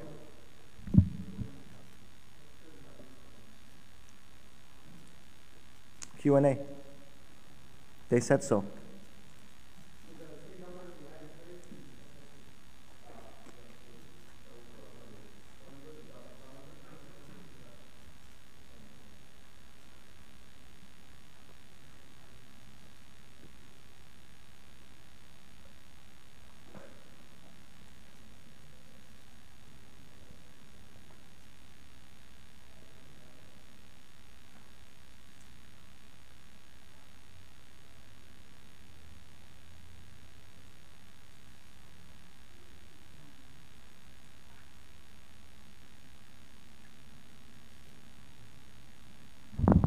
So inshallah ta'ala, we have about half an hour, 25 minutes left for Q&A.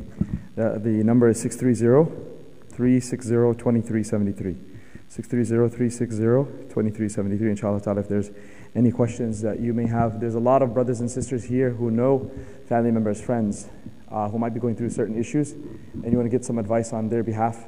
This would be a great place, inshallah ta'ala, to ask those questions and hopefully get answered, inshallah. Jazakallah khair.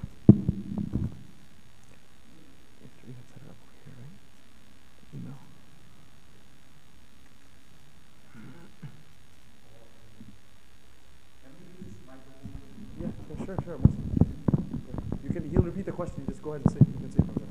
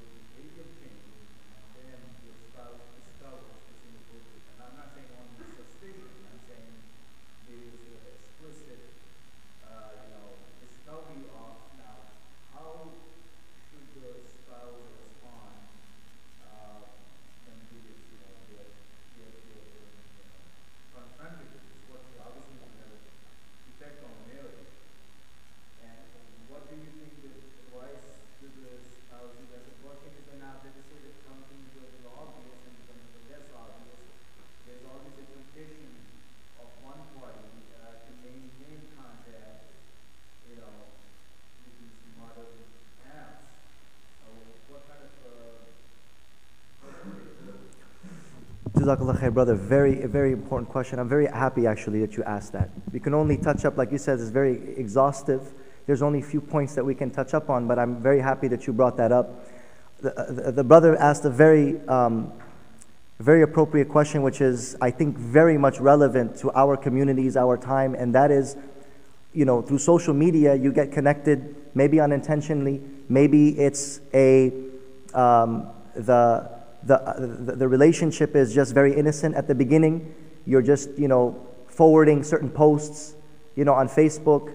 You're just forwarding some, interesting thing, and then the relationship is created by posting back and forth. After some time, you don't know that you're caught up in a trap, in a web, and you have feelings for this person, and you're a married individual, and I have seen this situation. So one is, first and foremost, that there's many things. So I'm kind of scattered in the answer to it, but inshallah I'll try to mention it point form. First and foremost is, what is our concept of social media? This is a very dangerous thing, because I know a lot of youth think that social media is something that, because I am in this private room and I can see this, and the people are words and pictures, there's this impersonal aspect of it. So this is the first deception, that we have to understand that this social media is exactly like a public, like if you were sitting at a table and you're talking to somebody, would you say those things, right? This is how you have to imagine that this is not a computer, me sitting in the room in front of the internet, and these are pictures of people. This is, imagine it is an actual table. Imagine if you were like at a fundraiser or any type of dawat. You're sitting at a table and there's a person, there's his wife, there's his daughter, there's his, mother. Would I say that in a real conversation with that person? Would I be so personal? So what happens, I think it's the deception of just the domain. We call it the cyber domain. It's very deceptive because it creates this type of barrier where you become more brave, more courageous to share things that you probably wouldn't share in a more like real, non-cyber world, real world. And I'll be very honest with you, there was a student, a sister, who was very close to us. And some of the students, they complained that, she wears the hijab. But then on the Facebook, she's posting her pictures with, no hijab, makeup, and I'll be very honest with you, I'm so happy you asked this question. I mean, this is something that I actually experienced. You'll be shocked about what I'm about to tell you. I just contacted her with a lot of mahabbah, with a lot of respect. I said, my dear sister, you're like my little sister. You're going to college. But what's the use of wearing hijab that you're posting your picture on Facebook with, makeup and no hijab? I mean, I said, do you know that the entire world sees you on Facebook? Wallahi, you will not even believe the answer. You will not even believe the answer. Oh, Sheikh, I never thought about it like that. I thought only my friends are seeing that. My girlfriends. Her female friends. I thought only my female friends are seeing that. I didn't even realize. Jazakallah khair for telling me. And then she deleted all of them. I was like, we think that maybe common sense is not so common anymore. So I think the one aspect is the concept that we have of the cyber world that, look, once something is on that, it can never be erased. We have to understand that and take responsibility that every post that we are posting, every picture that we are putting up, every conversation that we are saying, this is something that is being protected and preserved. And remove the veil and imagine yourself to be, this is real world and this has real consequences. I mean, we hear about cyberbullying. There's cyber relationships, but cyberbullying is the same thing where people are just thinking that they're saying simple words. But you're not just saying words. People commit suicide because you have 5-6 people on a chat group and they're attacking one person. What happens? That person eventually, they end up committing suicide. So this is something which is not. It's a very deceptive world. I think that's the first and foremost thing, that if you're talking to somebody who is married, that is just like talking to a married person in real life. If you're not going to say those things to them in real life, do not say those things to them on Facebook. If you would feel comfortable to chat like that in real life, flirt. Because that's the type of flirting. If you would not do that in real life, then don't do it on social media. That's number one, I think. Bringing to realization that point, that the cyber world is a real world and has real consequences. I mean, people can get put to jail from some of the things. I mean, you hear about some of these people that go to the schools and they do the shooting. They look at their Twitter account. They look at their Facebook account. What were their recent posts? Because those are things that people can be incriminated because of that. This is real. This is, I think, a very important point. Jazakallah khair for bringing that up.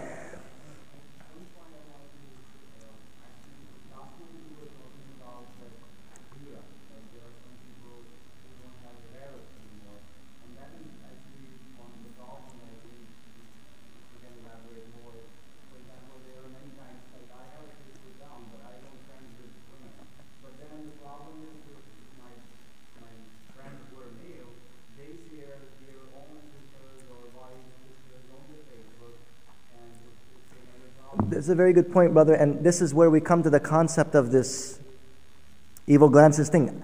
Bhaijan, I really mean this when I say it. This concept of, that I should not be looking at somebody else's wife or looking at somebody else's sister, people don't consider it to be a sin anymore.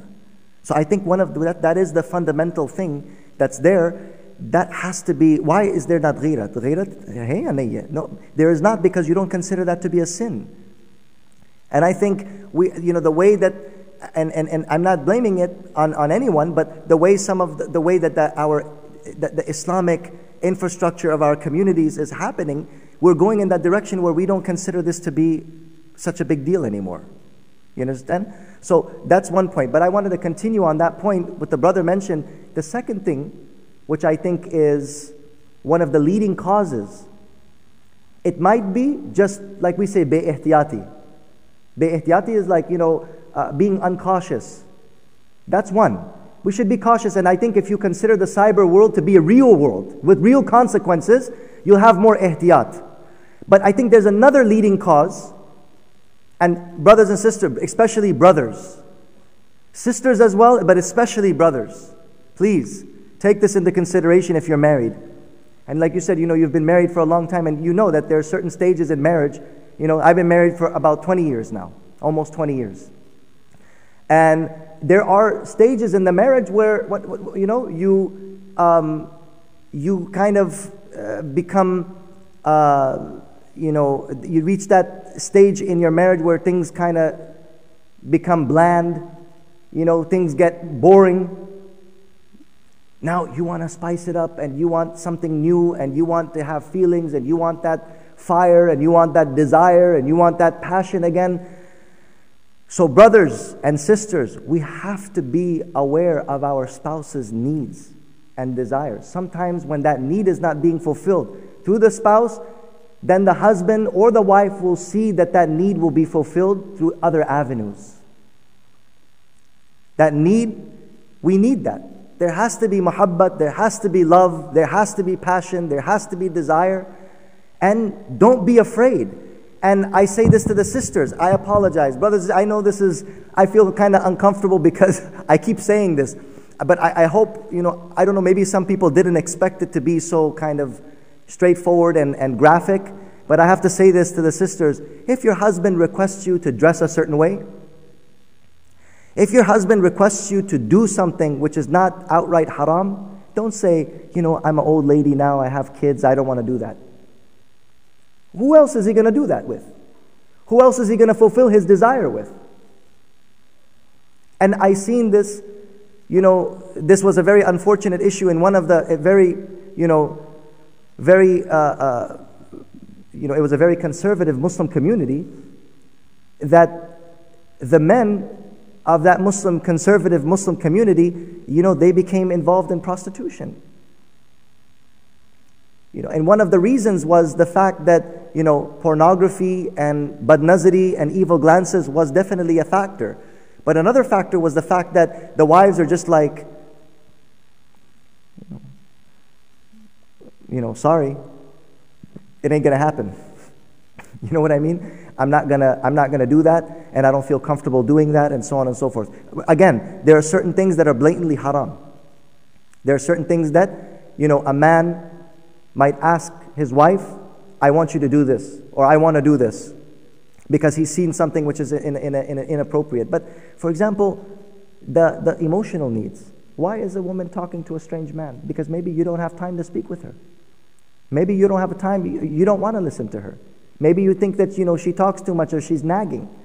So because she's not getting that emotional need fulfilled by her husband, or he's not getting his emotional or sexual needs fulfilled by his wife, he is going to seek it somewhere else. So I think that amongst husband and wife, we should be very sensitive to the needs and very sensitive to the wants and the desires of our spouse. Be very careful about this. And I think, inshallah ta'ala, if we do that, that will be something that will be a solution to the problem. Inshallah. I think these 2 points are fundamental.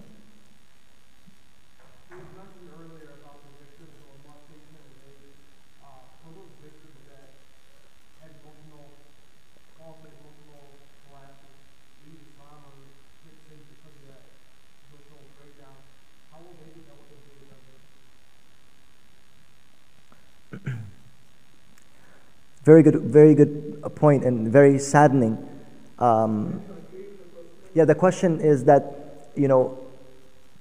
what about those people that have been sexually harassed or sexually molested, and because of that abuse that they experienced in their life, For example, they leave Islam, or they completely take off hijab, or they go into sin, or they completely, leave the Muslim community.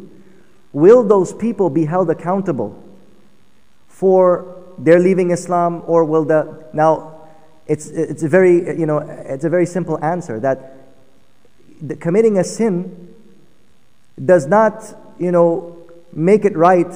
The fact that the sin was committed against that person, it does not justify that person coming out of Islam. It does not justify that a person should, because this was done to me, I'm never going to wear hijab again. What does that have to do with that? Your wearing hijab is not because of anything else. Your wearing hijab is because of Allah subhanahu wa ta'ala. That is the commandment of Allah ta'ala. Right? That is the commandment of Allah ta'ala.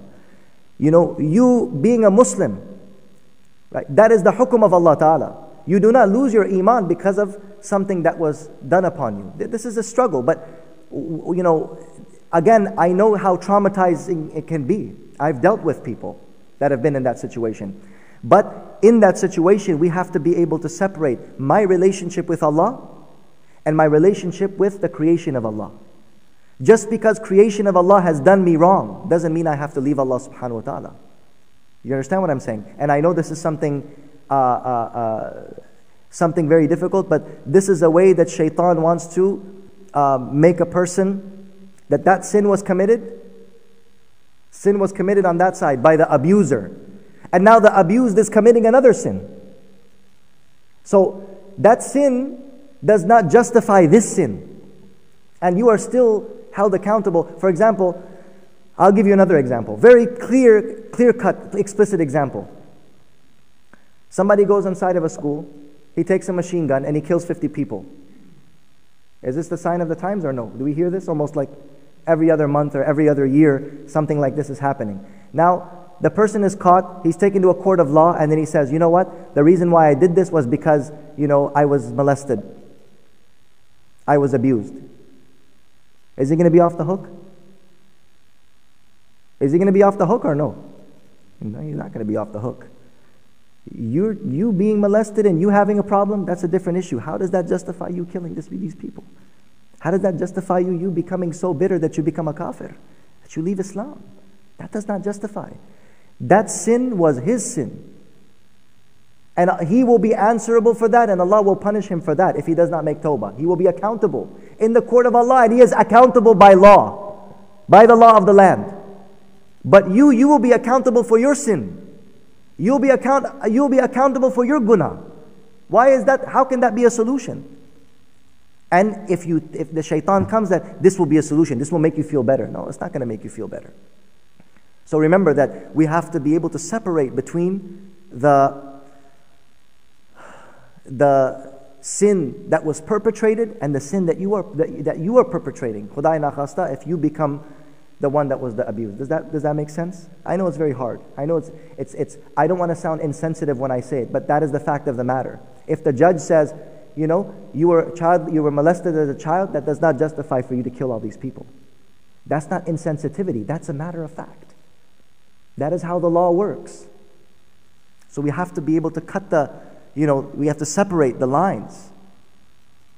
Yeah. Yeah, let's take some questions.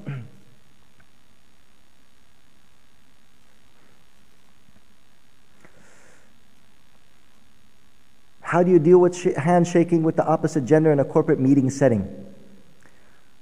So, I don't know how other scholars deal with it, but the reality of the matter is that I've been in many situations where, sister has put their hand out, and I just put my hand on my chest and I said, I apologize, I am not able to shake your hand. This is my religious, I have religious restrictions in that regard. I really apologize. So, they understand. So a person shouldn't feel shy in that regard. People are generally understanding. You understand?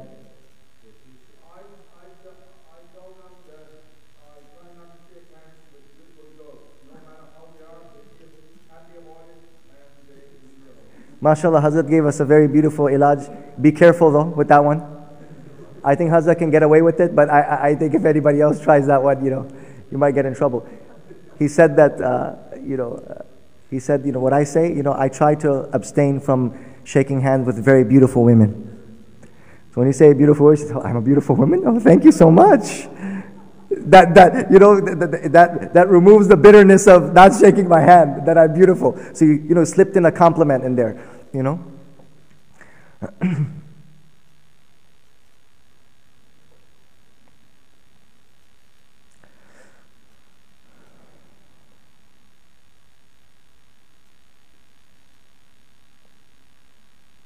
How can we know as a parent if our kids are involved in fornication?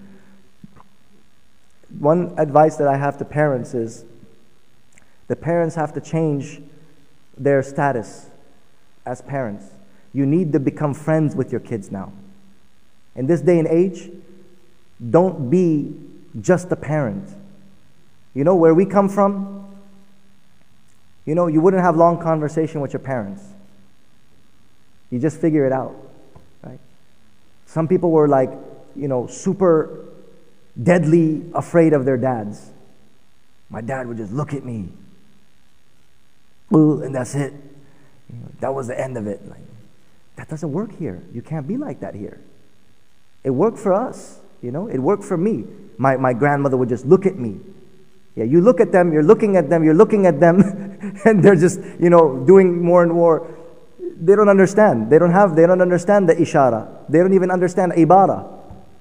Al-aqil takfi al-ishara, wal-ghabiyyu la takfihi al-ibara. The aqil, ishara, and making an indication is enough for them. But a person who is, kind of like doesn't get the picture, you even tell them, they won't understand. So how do you know that your kids are involved in that? First and foremost, you should be more involved. Be their friend. Don't just look, don't have this mentality, I'm going to raise my kids the same way my parents raised me. No, you're in a different situation, you're in a different setting, you're in a different society, you're in a different time. There was no internet. Can you believe we were the last generation without internet? Internet came around in the scene when I was like 16 years old. Meaning the major portion of my life when I was growing up as a kid, we were actually riding bikes and playing stickball outside. Remember those days? Wow, that was fun. We used to leave when the sun would rise and we used to come home when the sun would set. That was actually a time. That time doesn't exist anymore. Imagine how the world has changed. So the parents have to realize that. If you don't realize that, then you got an issue.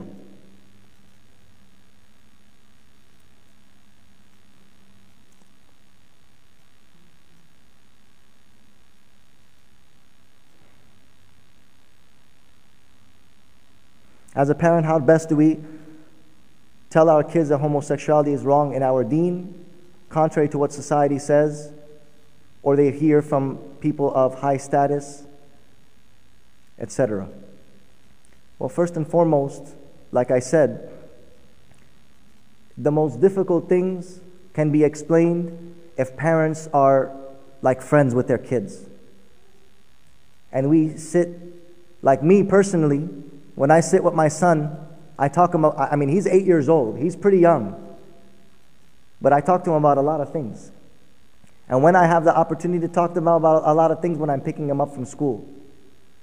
And at that time, when I'm speaking to my son,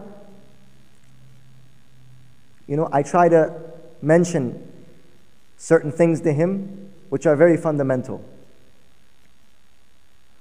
So we have to have a time where we open up with our children. And I know this is something which is extremely hard, but where there's a will, there's a way. We have to create an environment. Parents have to create an environment.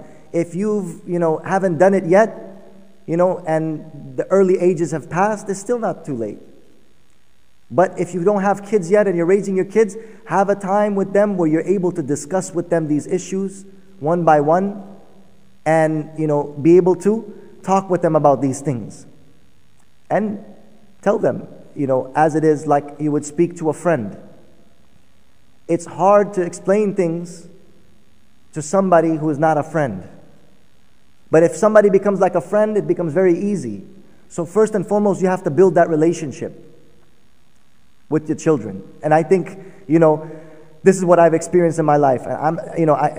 I haven't seen the result of it yet. Maybe Allah Ta'ala, may Allah Ta'ala make my children pious children.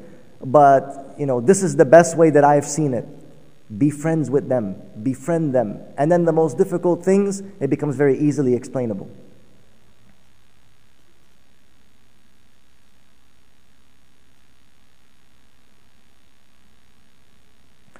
So the question is, Shaykh, how does one not fall back into sin if we left something, someone, friends, for the sake of Allah? And what is right?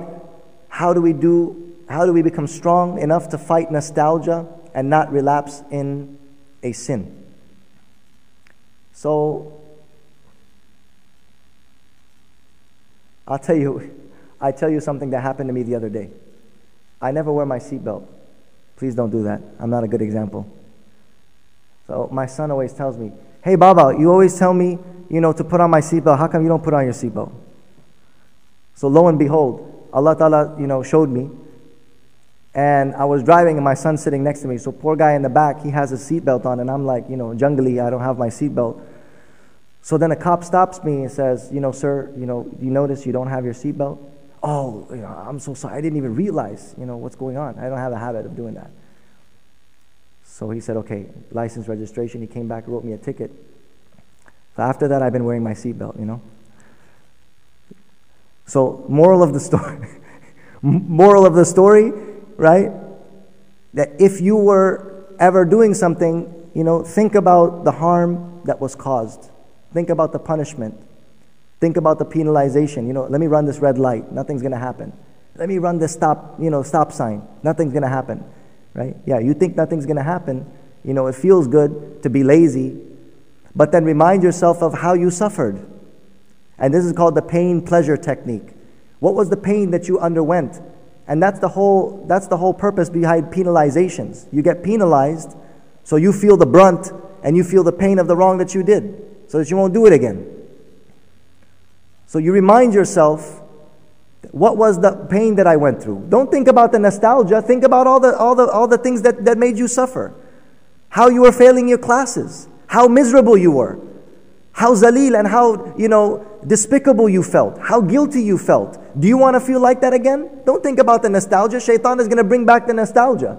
Shaitan's not going to bring back the thoughts of how miserable you were. How much of a loser you had become. How distant you had become from your parents and your loved ones because you were involved in that sinful relationship. Think about that and say, Ya Allah, I've learned my lesson. I don't want to go through that misery. I don't want to go through that pain anymore. Remind yourself of that.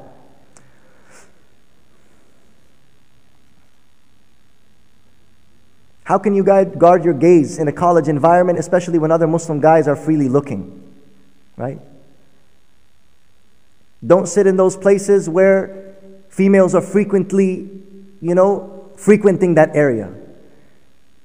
Number one, don't sit in that area. And don't sit there with a deliberate intention to look. If your glance falls upon somebody accidentally, فَإِنَّ لَكَ الْأُولَى وَلَيْسَتْ لَكَ الْآخِرَةِ. The Prophet ﷺ told Ali radiallahu anhu, Ya Ali, إِنَّ لَكَ كَنْزًا فِي الْجَنَّةِ وَإِنَّكَ لَذُو قَرْنَيْهَا فلا تتبع النظرة النظرة فإن لك الأولى وليست لك الآخرة. أو كما قال عليه الصلاة والسلام. The Prophet ﷺ told Ali, he said, O Ali, إن لك كنزا في الجنة. Indeed, O Ali, Allah Ta'ala has prepared for you a treasure in Jannah. وإنك لذو قرنيها. And you will be the Dhul Qarnayn of that treasure. Yani you'll be the possessor of that. But how are you going to get that? You're not going to get that muft. You're not going to get that treasure so easily. فَلَا تَتْبِعِ النَّظَرَةَ النَّظَرَةَ. So don't let your first glance be followed by another glance. In other words, don't go to school, with the intention of checking out the honeys. Don't do that. Don't go to school. Go out with the intention that I'm going to guard my eyes today. If the other brothers are, freely looking, try not to be around those people that don't have those values. I know it's difficult. I know this is something which is very hard.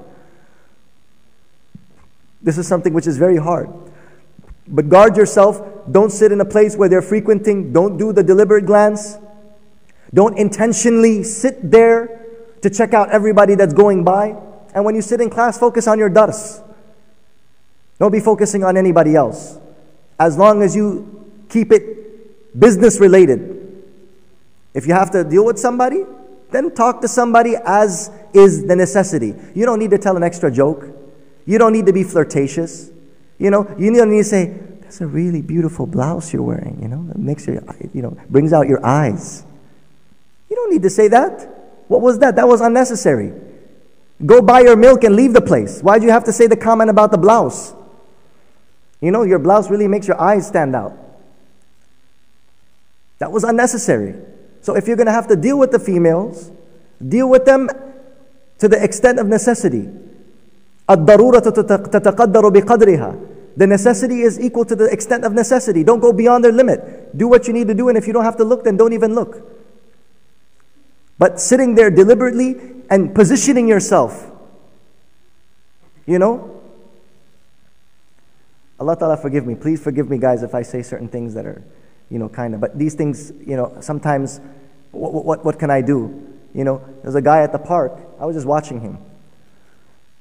There was a guy at the park, an old man. Old man. Besharam. Right? He's sitting there like this. And then every female that's walking by, every lady that's going by, he's just watching them, every single one of them as they pass. And I'm like, this is your hobby? In the end of your life, this is how you're going to spend your retirement? That's disgraceful. And this is not a hobby that he picked up now. That's a hobby he picked up in college. He picked that up in high school. And he doesn't even realize these are ahadith. It is in our tradition. Again, I keep emphasizing that. In the Muslim community, we don't consider guarding of the eyes to even be part of our Islamic tradition. Forget that, it's part of the Christian tradition. It's in the Bible. Okay? Allah Ta'ala says, قُلْ لِلْمُؤْمِنِينَ يَغُضُّوا مِنْ أَبْصَارِهِمْ. So I want to keep reiterating that point. That we should understand this, that this is something that, Allah Ta'ala requires of us, that we shouldn't be passing our days and nights in deliberate evil glances.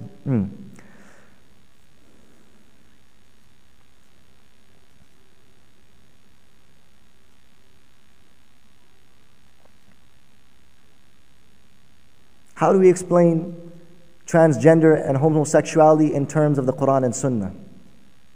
Look, this matter of homosexuality, Allah subhanahu wa ta'ala mentions in the Quran, وَنَفْسٍ وَمَا سَوَّاهَا فَأَلْهَمَهَا فُجُورَهَا وَتَقْوَاهَا.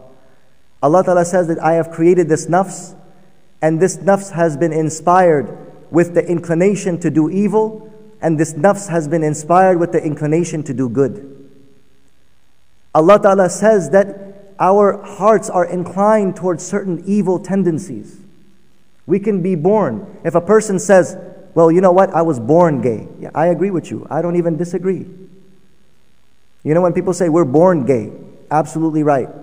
Allah Ta'ala says in the Quran, فَأَلْهَمَهَا فُجُورَهَا وَتَقْوَاهَا.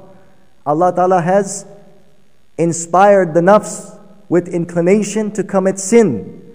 And Allah has inspired the nafs with the inclination to do good deeds. My Shaykh Rahmatullah Alayhi says, first sins are mentioned, then good deeds are mentioned. A person can have the inclination to commit sin. Yes, that's natural. But there are certain inclinations that by the law of the Quran and Sunnah, it's something which is against the divine plan. What is the divine plan? That God created man and God created woman. And these man and woman in a relationship of love, they are joined with marriage. And one of the purposes, the essential purposes of this divine plan is that this man and this woman will procreate and bring people in the world that will worship Allah and that will be good citizens in this world. That is the divine plan. So in this divine plan, male and male is not in that plan. Whether we are Christian or Jew or Hindu, there is a consensus in that regard, that there is that divine plan, and the relationship between two men is not in that plan. Now beyond that, how do we deal with such people? How do we deal with such people? Just like we deal with any other human being, with respect. Is a person who is homosexual not deserving of respect? I should not do mu'amala with that person? I should not treat that person with the rights and the respect that they are due as a human being? No, I do.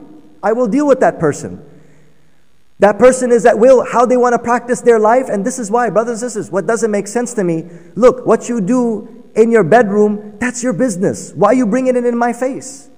And why you want me to accept that? I cannot tell you that this is something that I agree with and I accept it. I'm sorry. That is not permissible.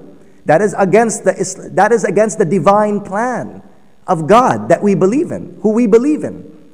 Now what you do in your private time, you do what you want to do. Whether I agree with it or not, are you judging me? Do you want to judge me? Do you want to gauge where I stand? You have no right to do that. Just as much as you have a right to be a homosexual in this country, I have a right to not be a homosexual and to consider it a sin. But you want to eliminate that, then for who is their rights then? Who has rights? I don't have a right? We live in a multicultural world, but I'm not so wanted here, because if I say that, no, I don't want my kids to hear that. And I don't want to hear that. I don't want to know about your private life. I mean, guys, girls, brothers, sisters, do I go around saying, yes, everybody, I want everybody to know that I am married to a woman, I am heterosexual. Thank you, everybody. I appreciate it. No applause. What? That's my prerogative. I mean, how dumb would I look? I'm making this announcement. Everybody, I just want to let everyone know this. I'm a heterosexual. Who cares? Do what you do, that's your business. Now people are, I'm coming out and I'm and they're proud about it, and keep it to yourself. I don't want to know about that. And if you want to compel me that I have to consider that to be something which is righteous and to believe that that is something good, no, I will not consider that. And that is my right. That is my right as a citizen. That is my right as a human being. And I am also, right? I am also obliged, shar'an, to the extent of my ability to enjoin good and forbid evil as well. I am obliged to the extent of my ability to enjoin the good and forbid the evil. So if we're living in we talk about we're living in a multicultural world, right? It's not really that multicultural, and it's not really that diverse, because they're trying to, if you say that, you don't accept it and you don't agree with it, then there's a judgment that is passed about you. Where is the multicultural about that? This is something which is established in our faith. There is no difference of opinion about this. This is a matter that there is no difference of opinion about. So it's something very, very clear. Let's be honest with ourselves and be honest with, the people. As far as you're a homosexual, I respect you as a human being. As for the action that you're doing, I do not agree with that. And Allah subhanahu wa ta'ala says, فَأَلْهَمَهَا فُجُورَهَا وَتَقْوَاهَا. What about if the person is Muslim? You have a temptation. You have a struggle, more than the struggle of somebody else. I have seen my shaykh deal with people that have homosexual tendencies. Wallahi, I've seen our mashayikh give more respect and love to those people, treating them as somebody who needs to overcome that struggle. That is a struggle that you need to overcome. Don't just do whatever your nafs tells you to do. Somebody else will tell you, well, I'm attracted to young boys. I was just born that way. Yeah, you're born that way. You need to guard yourself from that. Well, I was born with the inclination, I just like to kill people. What can I do? That's just my inclination. Well, you need to control yourself, because this is not in accordance with the pleasure of Allah Ta'ala. This is not in accordance with the law of Allah Subhanahu wa Ta'ala. Well, I just have a natural inclination. I like to shoplift. I like to just steal things. So if I like your watch, I'll just take it from you. I'm sorry, I was born that way. Well, you're born that way. You need to overcome that problem, because it's against Allah subhanahu wa ta'ala's qanoon. So these are just some things. May Allah ta'ala give us the tawfiq to understand what has been said. Wa akhiru da'wana alhamdulillahi rabbil alamin.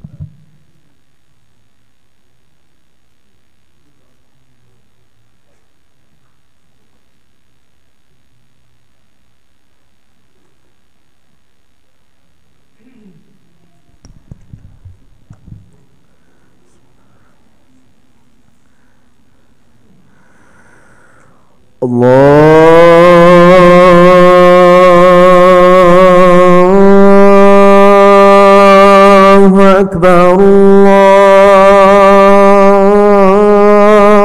الله أكبر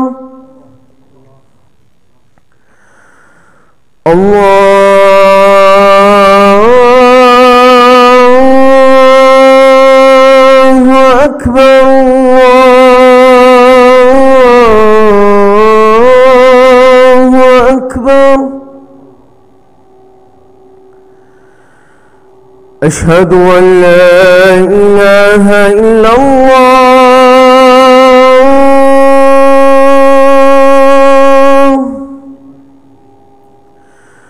أشهد أن لا إله إلا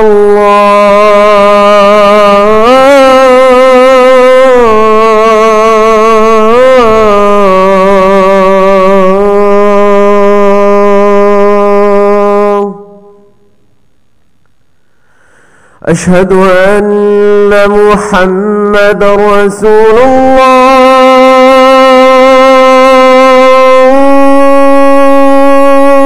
الله أشهد أن محمد رسول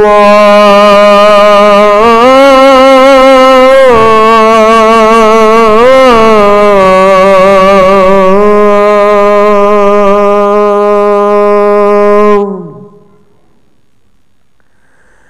حي على الصلاة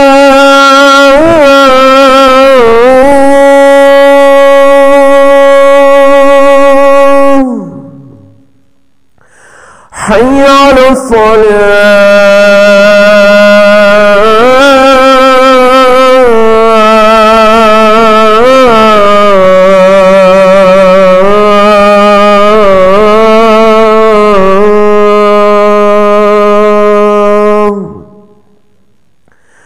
حي على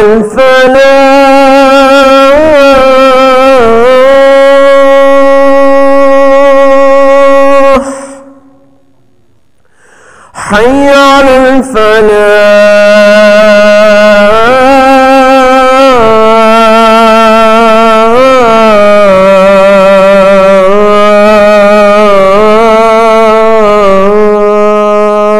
الفلاح الله أكبر الله أكبر لا إله إلا الله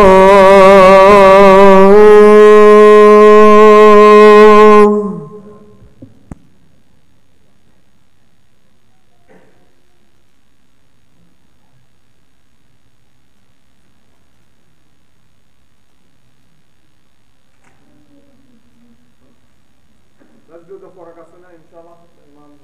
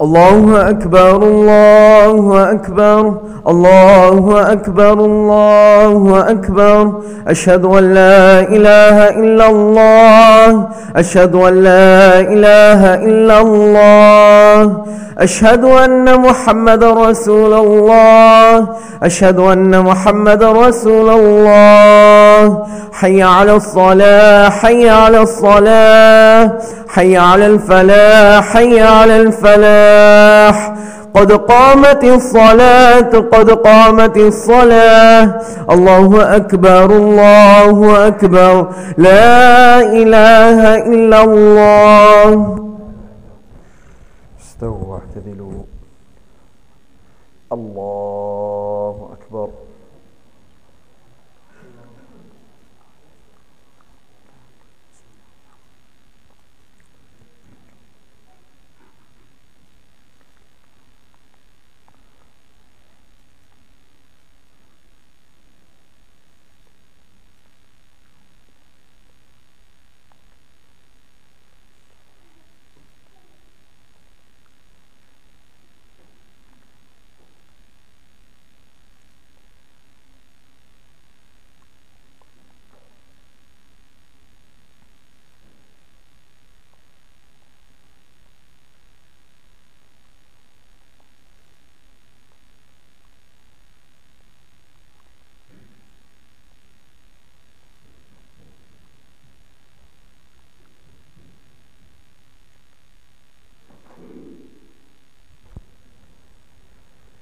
الله أكبر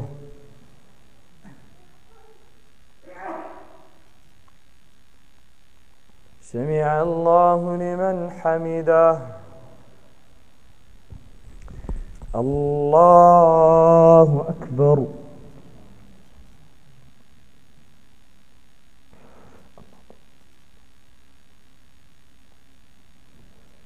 الله أكبر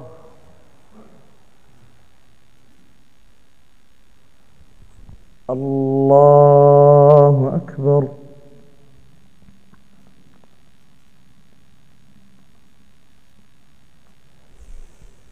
الله أكبر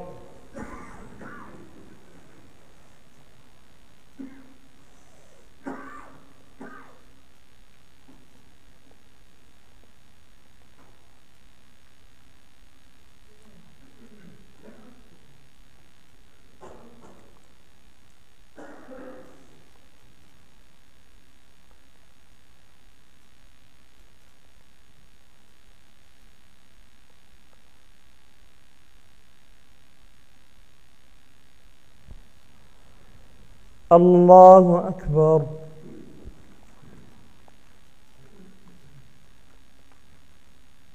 سمع الله لمن حمده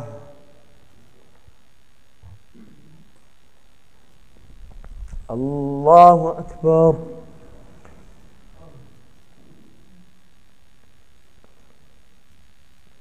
الله أكبر الله أكبر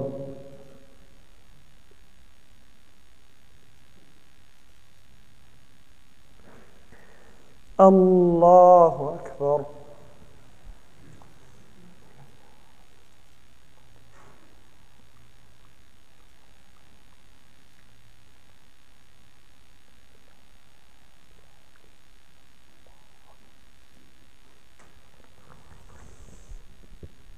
الله أكبر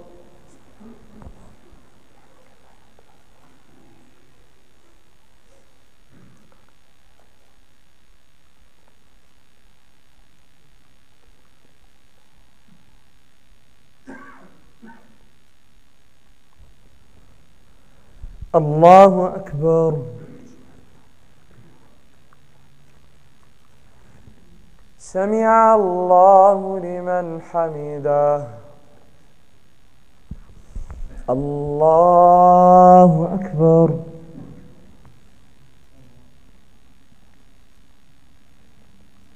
الله أكبر الله أكبر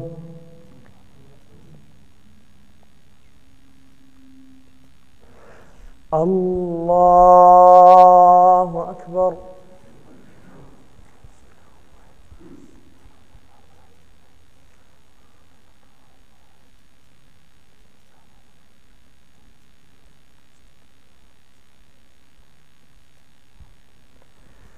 الله أكبر.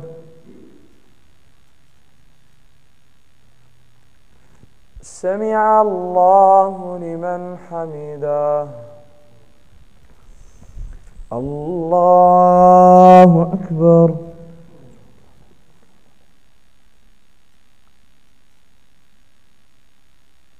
الله أكبر.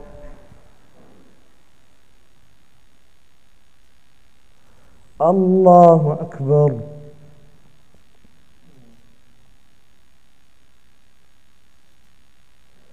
الله أكبر.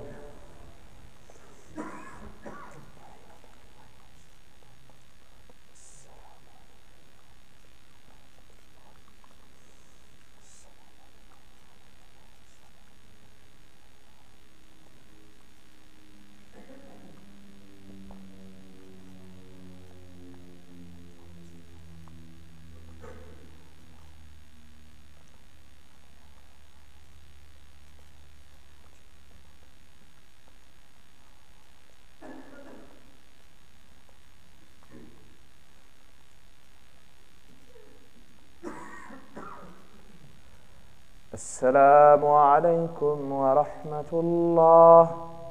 السلام عليكم ورحمة الله.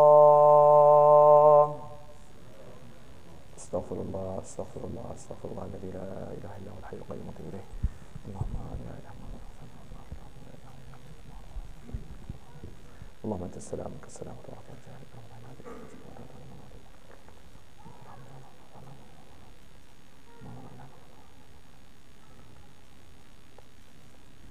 برحمتك يا أرحم الراحمين. Those of you who just joined us at Salat al-Dhuhr, you probably know, mashallah, noticed some program was going on, so alhamdulillah, we've culminated the seminar with Sheikh Tameem Ahmadi, may Allah preserve him, on the Sinful Glances, the book, three booklets of the Sheikh, and the presentation was done, and the books, I think there's still some available if you didn't get one. Sinful Glances and Love Affairs, The Harms and Cures, which Mawlana Tameem translated and published right now. So if you'd like to get your free copy and read and benefit from it, you can do so, inshallah ta'ala. Those of you who missed the program, it's going to be uploaded to our website under the seminar section, inshallah. Last night's seminar as well as this seminar that we just completed. Please take the time out, inshallah ta'ala, and benefit from that. And on behalf of the entire Dar es Salaam staff, administration, community, and supporters, we'd like to thank Sheikh Tameem from the bottom of our hearts for taking the time out, traveling here and coming here. Last night, it's not like he slept late. Actually, he slept after Fajr Salat today for 3 hours. The entire night he was awake with students and people who were present here last night.